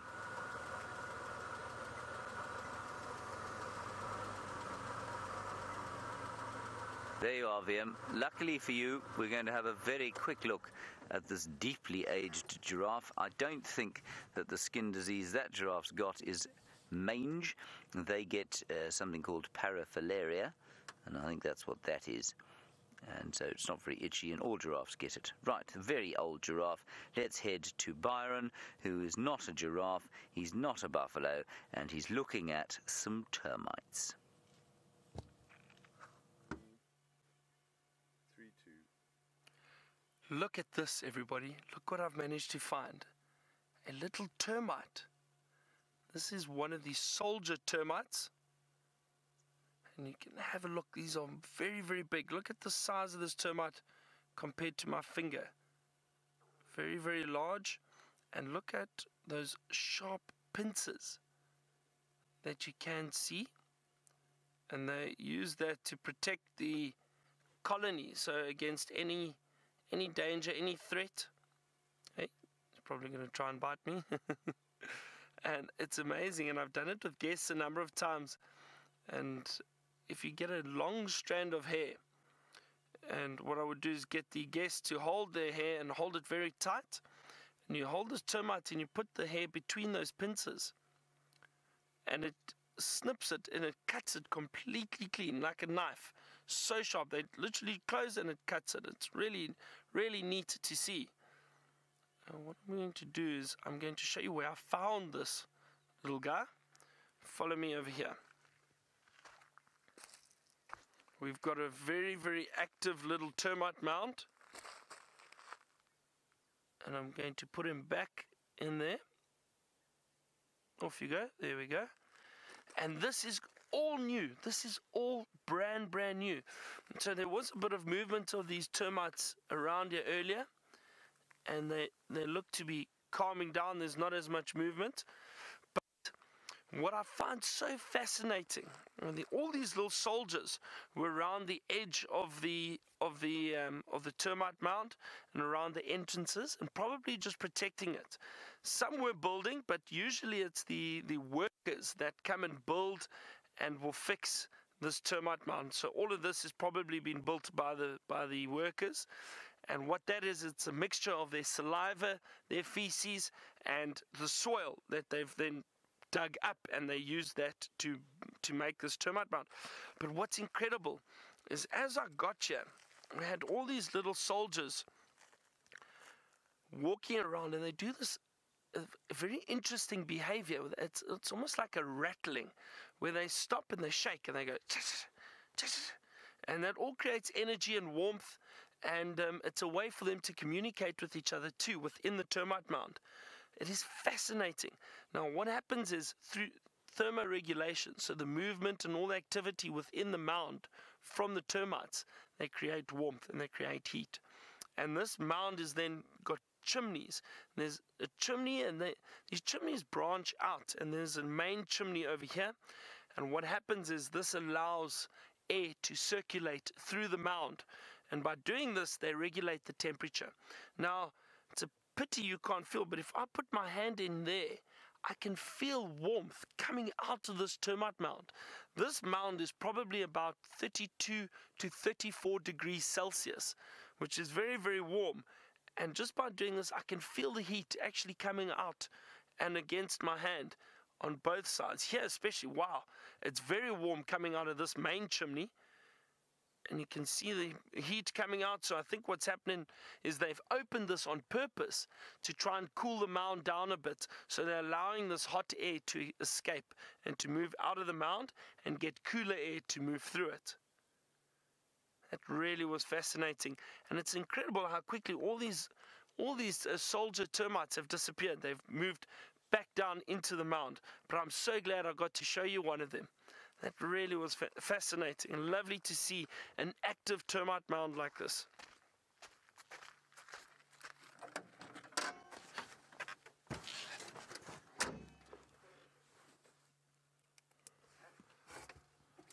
All right. It's so interesting to be able to see these little creatures and these little animals around while we're out on our safari. And I find it is so important to stop and appreciate them, because they form a crucial role in the ecosystem. Termites get rid of all the dead and decaying plant material, so they are very, very important. Oh, what have we got here? A little dung beetle, everybody.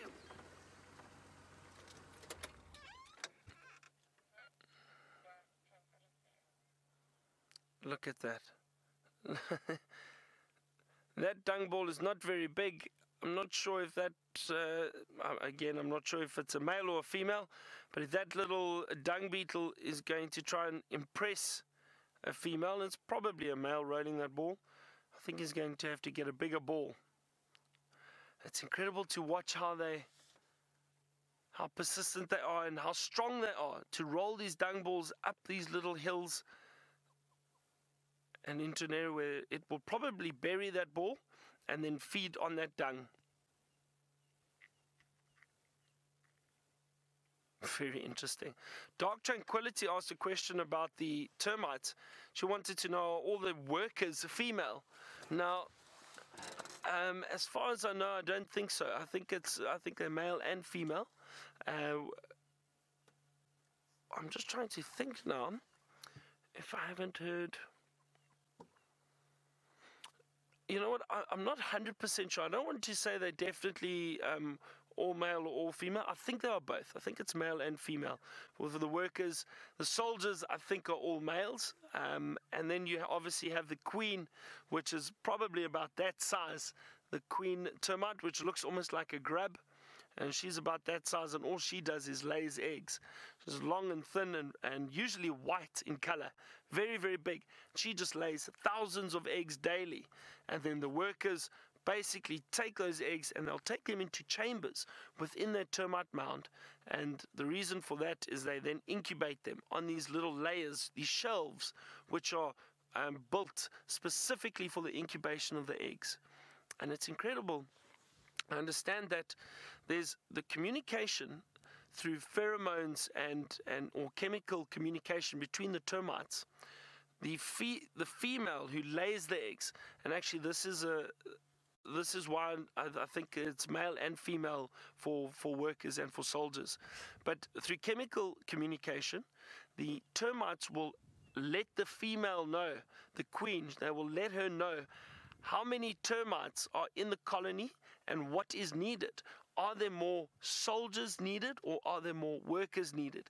And she will then lay eggs and change the chemical makeup of those eggs slightly, and that will determine whether or not those termites that hatch become soldiers or if they become workers. Isn't that incredible? It's fascinating. I think sometimes, nature really is mind-blowing, and it is incredibly interesting to see and try and understand it.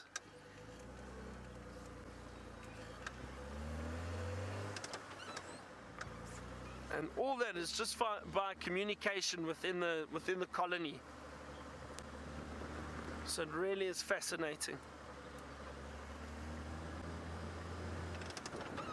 I can see every little termite mound we drive past at the moment seems to be a bit of activity.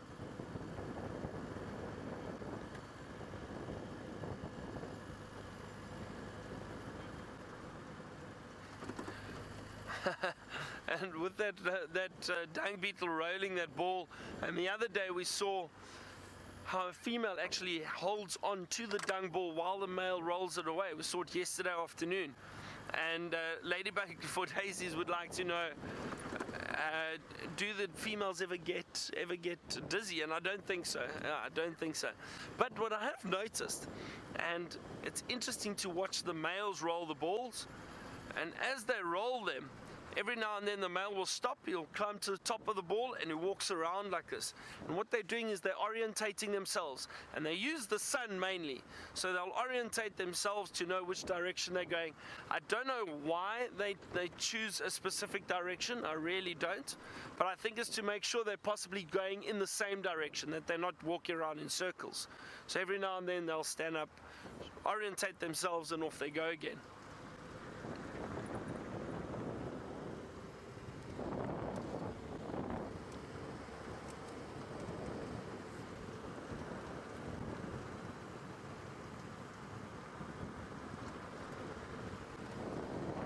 Still a lovely cool morning. It's really, really fantastic to have these cool mornings. We know how hot it can get out here, so this is very, very welcome. All we need is the rain now. We need some big storms to come and shower this land with water. That would be wonderful.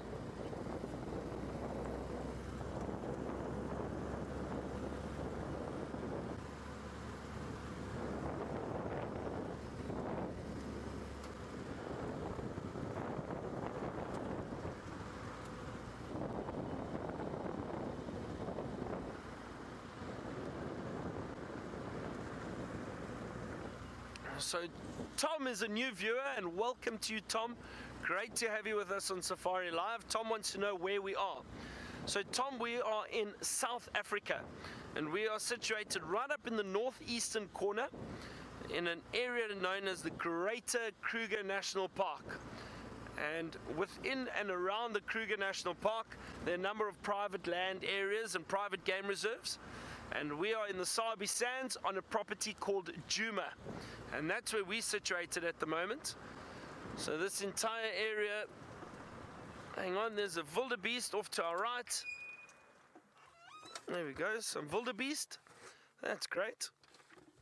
So Tom, this area that we are in, the Greater Kruger National Park, or Greater Kruger Park, is about 3.2 million hectares, so almost 7 million acres of land. And part of it does extend into Mozambique and Zimbabwe. So little sections where fence-free, so the animals can move wherever they like. They are completely free to move and cover this area. There is obviously a perimeter fence just around to protect the people that live outside in communities and to protect the animals. But most of these animals never even see a fence because it is such a vast, vast area. It's bigger than most or some countries, in fact.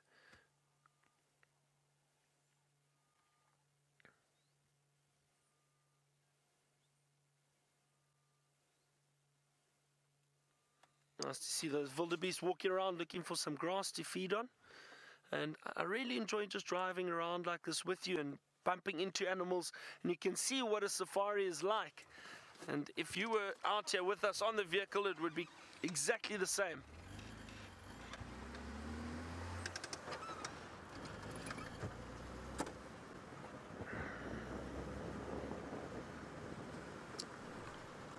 And I was about to say, often with the wildebeest, you do see zebra with them, and there are zebra just off to the right.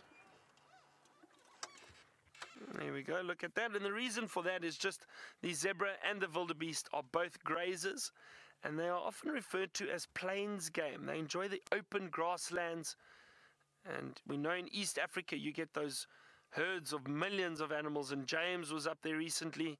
You saw the herds of zebra and wildebeest often together in the same area, mixing and mingling.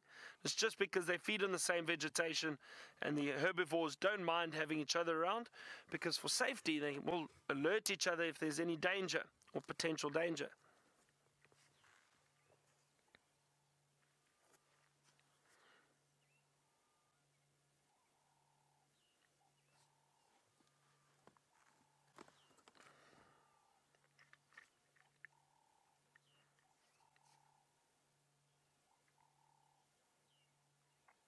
Beautiful animals, the Burchell's zebra.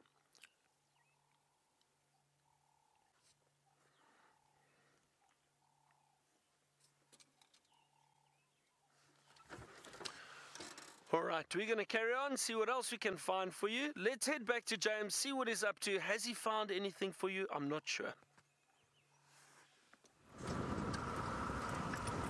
I'm still trying to extricate myself, everybody, off Hyena Road, which is very bumpy indeed. We haven't made it just yet to Beefleshoek Dam. Shortly we will. Did you ask Byron to do his zebra impression when he saw the zebra? Because if you didn't, you really should. It's very good.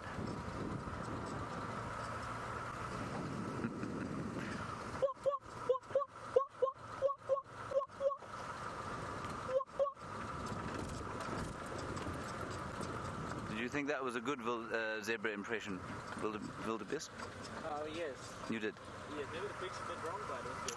You thought the pitch was a bit wrong? Yeah. What, was it too high? Too low. Too low? I think it needs to be higher. Yeah, I'll do it once more.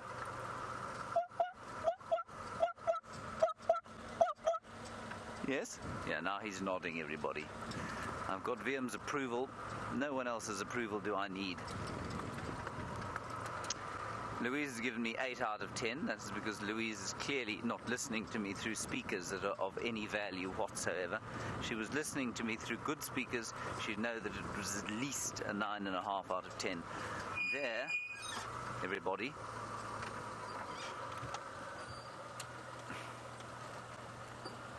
This is my first excuse to get out of the car for you today.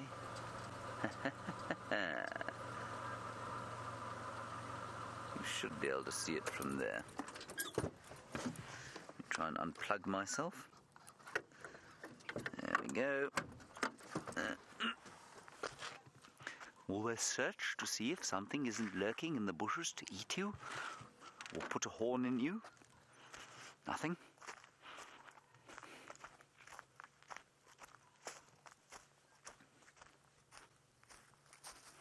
And behold the morning glory. Can you see it, Vim? It's the first one I've seen this year. An annual flower. It'll pop up for a little while and then it'll disappear again until next year. Isn't that nice? Beautiful.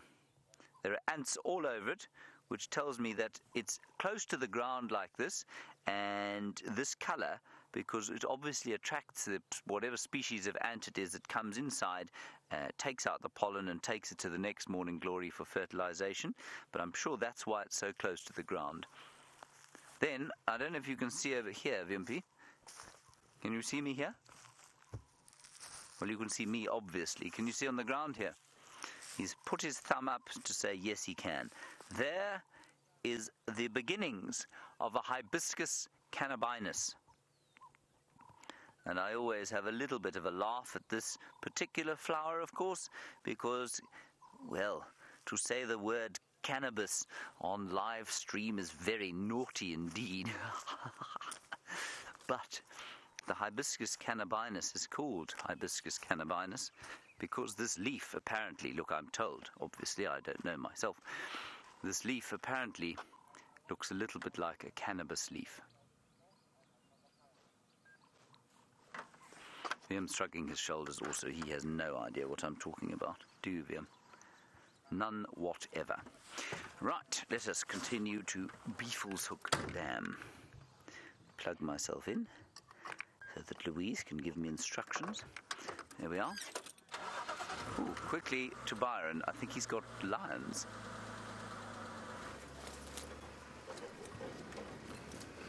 Okay, everyone, I've just heard some kudu alarm calls, and I'm sure there's a leopard in this area somewhere. Let's have a look. We need to scan very, very carefully. Stay with us, because it'll be great if we find her while you are with us. Just trying to maneuver through the bush while I do this. Oh dear, it's not always easy to do this. Have you got it? There we go. Oh, there they are. There they are, everyone. Looks like a young... Hang on. There's 1, 2, 3. Everyone, I think this is Karula. I think this is Karula with her 2 cubs. Oh, fantastic. Yes. Finally we found you some leopard. Or I found you some leopard. It is indeed. Look at that. Oh, wow, this is wonderful, everyone. Have a look. We haven't seen this female for a few days. Quite some time, actually. Oh, wow. Look how big they are. I haven't seen them since June. They really are so big. And they're doing very well, it looks like.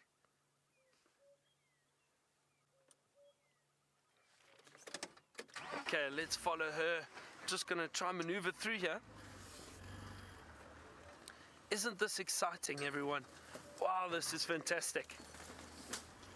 I'm so happy. I'm so excited. Finally, I get to find leopard. And, well, I mean, not just me. Dave spotted her.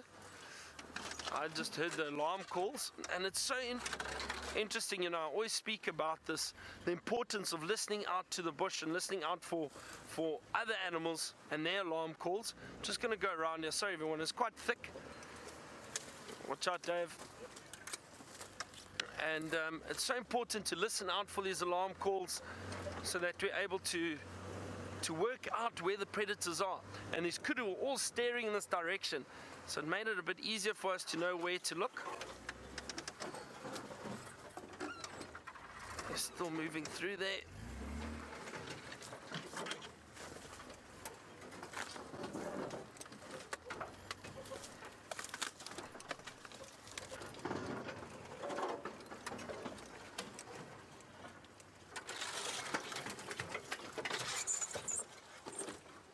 Sorry everyone, this is a bit thicker than expected, but we'll get to see her again shortly. Can't squeeze through there. You've almost got to anticipate which line you take.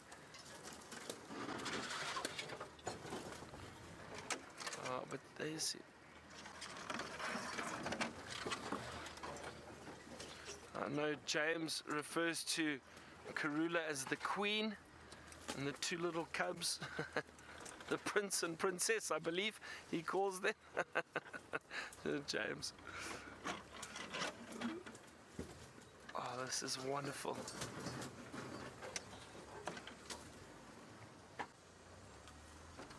Oh yeah, have a look everyone. This is a lovely view quickly of them right close to us.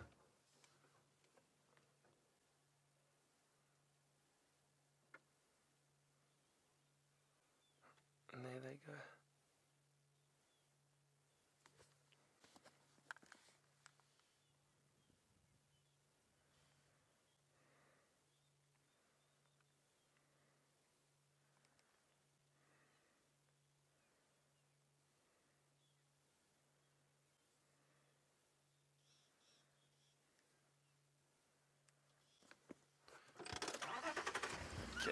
see quickly. Watch out. Just watching all these branches. Just going to radio some of the other guides and just let them know where we've got Karula. I'm sure they'd all love to see her. And it might make it easier for us to also stay with her if someone else comes and joins.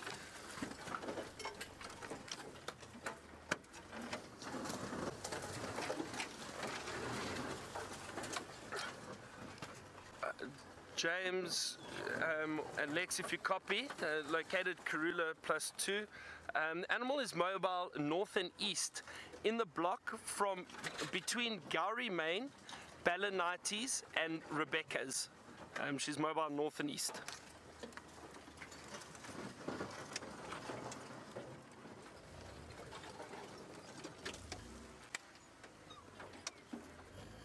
Okay, copy. I'll update you again once I leave these animals.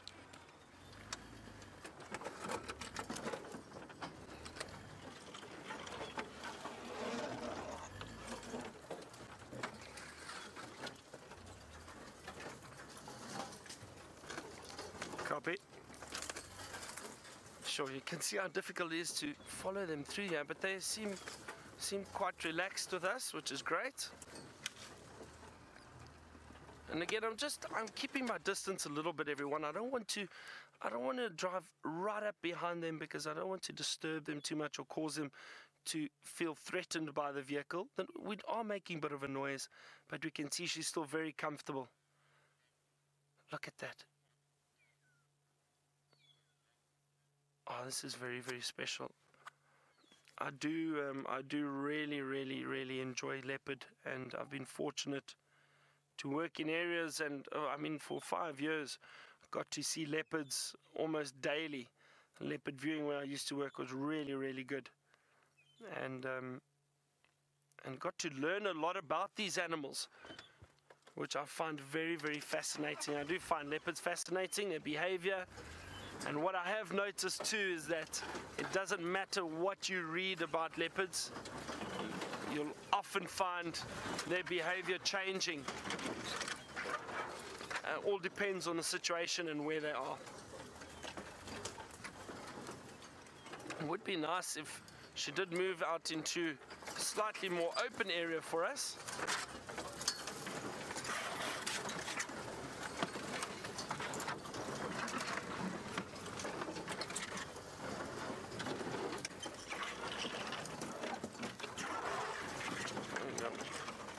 Might get a bit better. There we go. Sure, not always easy following these animals. Oh, look there, everyone. Straight ahead. Oh, that is wonderful. If I guess right, it looks like the male, yeah, that is the male with the female, with Karula, and then it is the young female who's off to the left. And it's incredible. I can already see a size difference between that young male and the young female.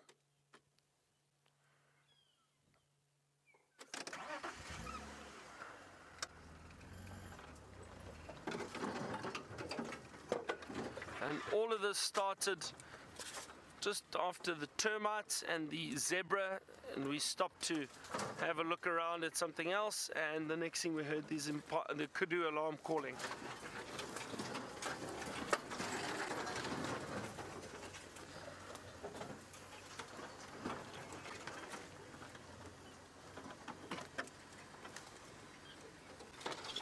James is saying that young male is almost as tall as the female, as his mother.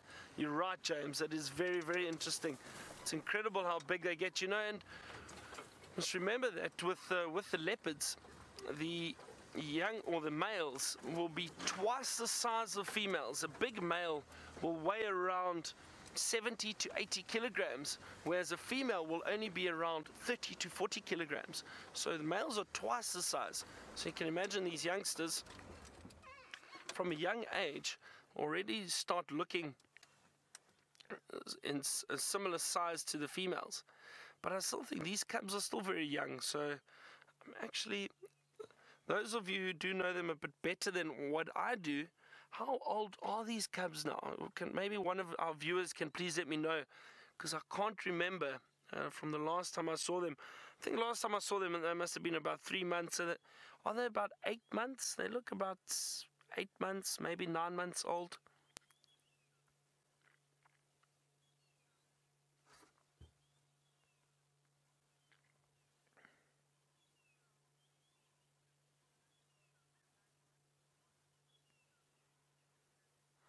Oh, well, look at that. So they're about 9 months on the 2nd of November, apparently. That's nice. If I look at animals, gauge the age, and right, I do enjoy that. Okay, so they're about 9 months old. That's wonderful. So they've still got a little bit of time ahead of them where they're still vulnerable and still have to be careful of other predators. I have seen leopards in the past, youngsters about this age or even close to a year, and still don't make it. But I do think this Karula, from what I have seen and heard, she's a very successful mother. So I think she's done very well in raising 2 cubs. It's not easy for a leopard to raise cubs, and for her to raise 2 is just wonderful. Where have they gone now?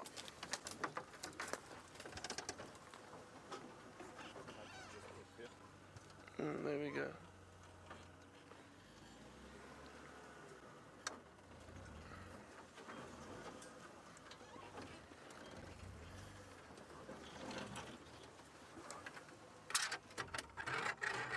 Okay, I got a very interesting question, but I didn't quite copy all of it.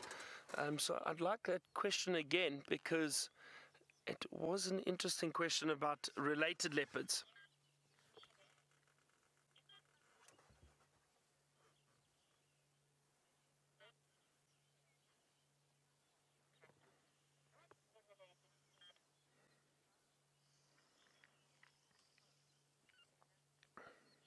So Matthew from Michigan. Okay, Matthew's asked us, if a adult female, so for example, if Karula lost her life, if she was injured somehow, lost her life, and she had 2 cubs, but a related female came into the area and found the cubs, would she then look after the cubs and raise them as her own? So the chances are highly unlikely, Matthew, but what I have seen in the past, and I have seen this, so that's why I say I've been very fortunate to see a lot of different leopard behavior. And I've seen, sorry, I was trying to get through this, I've seen an adult female, an old female, that gave birth to a leopard and raised that leopard, and she then, she gave birth, to a cub. And what happened was the female, that young female, actually then left her cub, and the old female, the mother, then took over that, raising that cub, and she raised it. So that has happened before, but not because the female lost her life, but I think that the young female wasn't ready to look after that cub. It would be wonderful if these leopards could move out of this area, make it a bit easier for us. I just got a little branch to the face, and we might need danger pay, I think.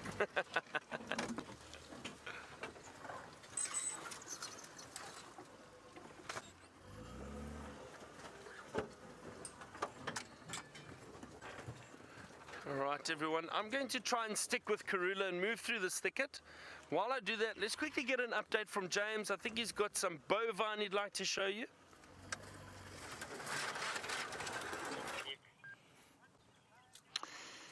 Oh, yes, we are with some buffalo, but most importantly, I think, we are also with a very large flock of wattled starlings, which were making a lovely noise around here. They've got beautiful swizzling call, which they have ceased to make. So let me try and play it for you on my bird application.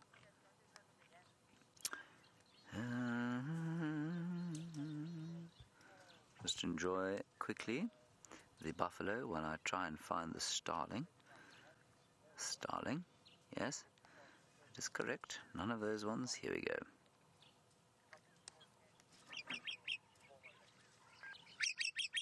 That's not the call I was hearing. They make a nice whistling call as well.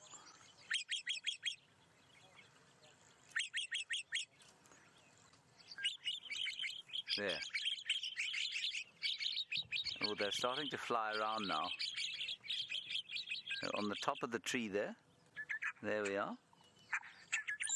There. Did you hear that? That whistling call? That's the call that I heard. There, now they're making it. That's them making it. That's not the phone. Very cool. Right, back to the beefaloes. There are a small herd of them, probably about 50 or so, which is really not a big herd at all. And I must confess, I think many of the textbook assumptions I've made have been thoroughly challenged this year by the behavior of the animals. In theory, what happens with buffalo herds is that in the winter, as the food becomes more concentrated and the water becomes more concentrated, so the herds become bigger.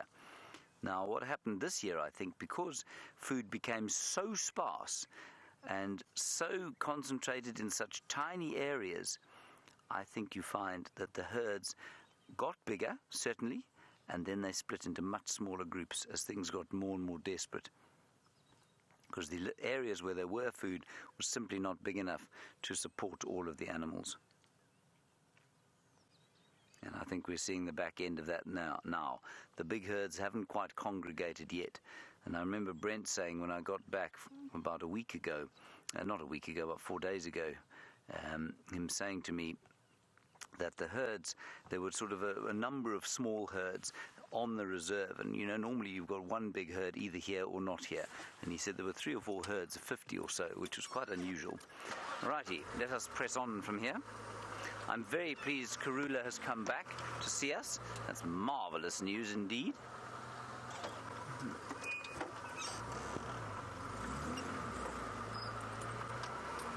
Let's move on. We might get one more look.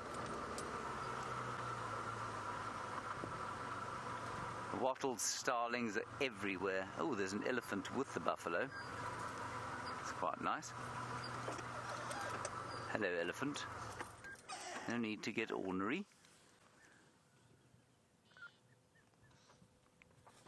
It's very cool. Lots and lots of animals going on here. Buffalo to the right, elephant in front, elephant to the left. Let me just try and sneak slightly further forward.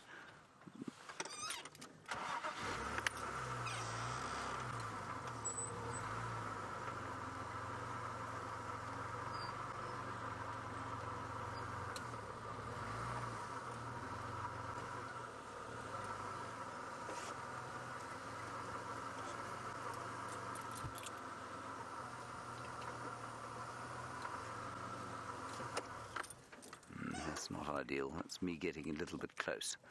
Sorry about that, elephant. I do apologize. I didn't mean to frighten you. In fact, it was the very last thing I wanted to do. Yes, well, I do hope you'll accept my apology. I know you've turned your back on me and shaken your head. Well, I suppose that's fair enough. We've also, Viam, we've got the elephant there. Then we have a buffalo just to the right. And then, of course, Viam, just beyond the buffalo, what else do we have? I don't know. Yes, a giraffe. Well done. Your very favourite. They all come out to see you just before you go on leave, you see. They miss you terribly when you're away from here. There's another elephant just about to cross the road there.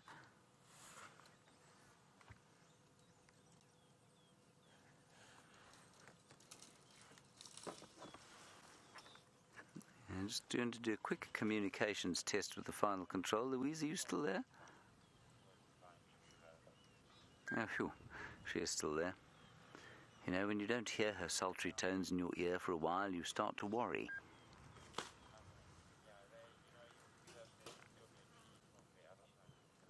There they go.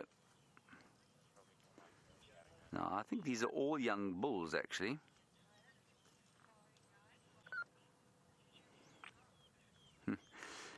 Hello, Judy. You're wondering if I cleverly disguised myself as a safari guide for Halloween, or if I have just foregone the celebration of Hallows Eve. Well, you see, it's not quite Hallows Eve just yet here. So this afternoon, I shall be in my full costume. I don't know what I'm going to be, Judy H.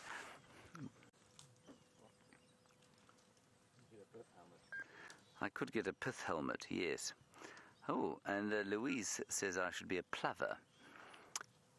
That, of course, is on account of the fact that I have legs like a plover's. Thank you, Louise, for reminding me of that. You know, Louise, in our culture, it used to be that you respected people who are as old as I am now.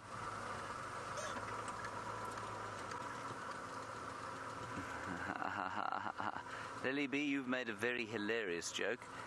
You said Viam is going to be a mushroom, a.k.a. a fun guy. I get it. Yes. Yes. We're going to leave these elephants and their buffalo. Nice herd of elephants. We might come back here this afternoon, I think. There was just some pressure from other vehicles behind, so we're just going to keep moving now. All right, everybody, we've got a little bit longer of drive, and I think you'd probably rather spend it with Karula than have me waffling at you. So let's head back across to her. Thank you for your wonderful drive this morning. I've had a great time with you, and thanks for talking to us. Join us today at 3:30, and we'll see what we can find during the sunset. Goodbye, Viam. Goodbye.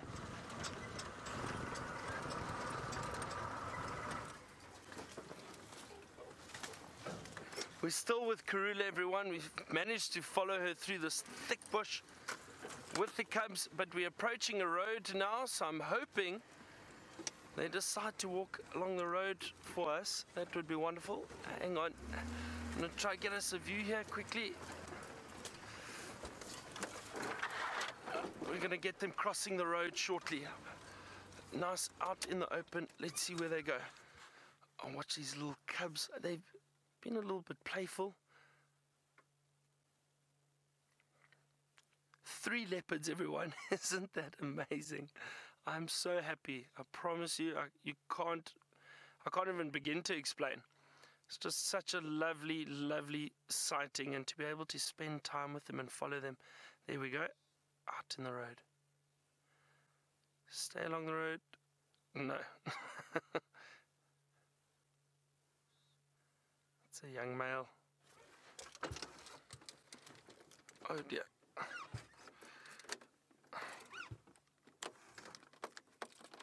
The keys seem to be stuck.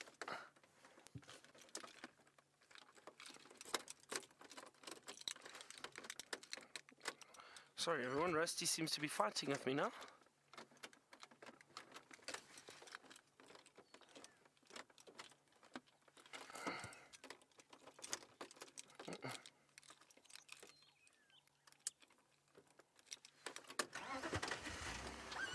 He actually got stuck and wouldn't turn.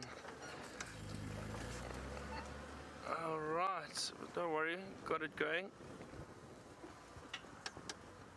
She's still moving through this very thick stuff. I actually might lose her soon. Hang on a second. I think I've found a little gap here.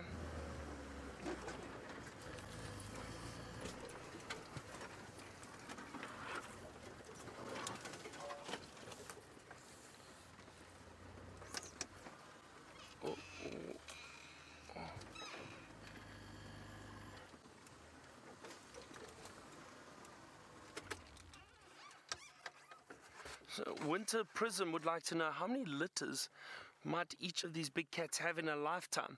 Now, if I'm not, it all depends. So there are a number of factors that go into it, because what could happen is a female might give birth to something and then potentially lose her cubs to, for whatever reason. And so I would say, hang on a second, Karula spotted something, everyone. So the average lifespan of a female leopard is probably, let's call it 17 years. She'll probably only give birth for the first time around 3 years old, maybe 3 to 4 years, and then every 2 years after that. So let's call it 3, then 5, then 7, I'll call it 9, 11.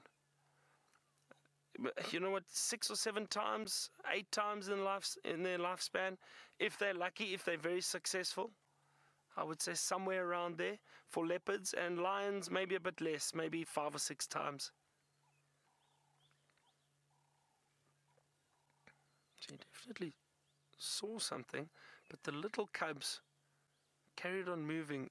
They were not worried at all. I'm just going to try to stay with her a few more minutes for you.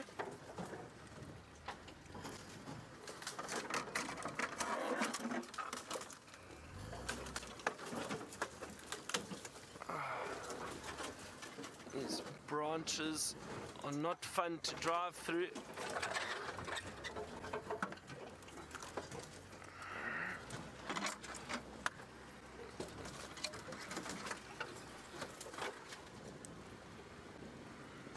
I wonder what Karula saw, because she actually ran a little bit. Just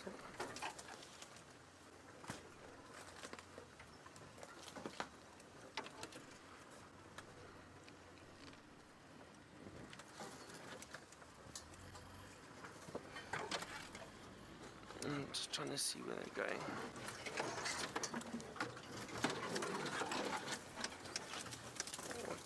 Watch out there, Dave.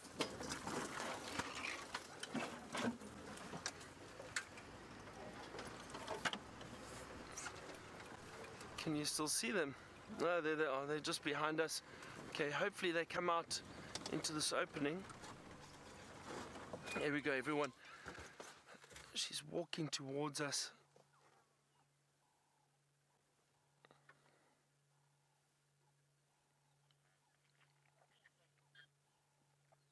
There they come. Oh, wonderful. What a way to end. Everybody, don't forget to join us again this afternoon, and we'll hopefully have more of this leopard and the lions. Thank you to David on camera, the ladies in FC, Lou and Kirsten, thank you very much. Thanks to James. Thank you again to all our viewers. It is wonderful to have you on safari with us. Thank you for the comments. We will see you all this afternoon.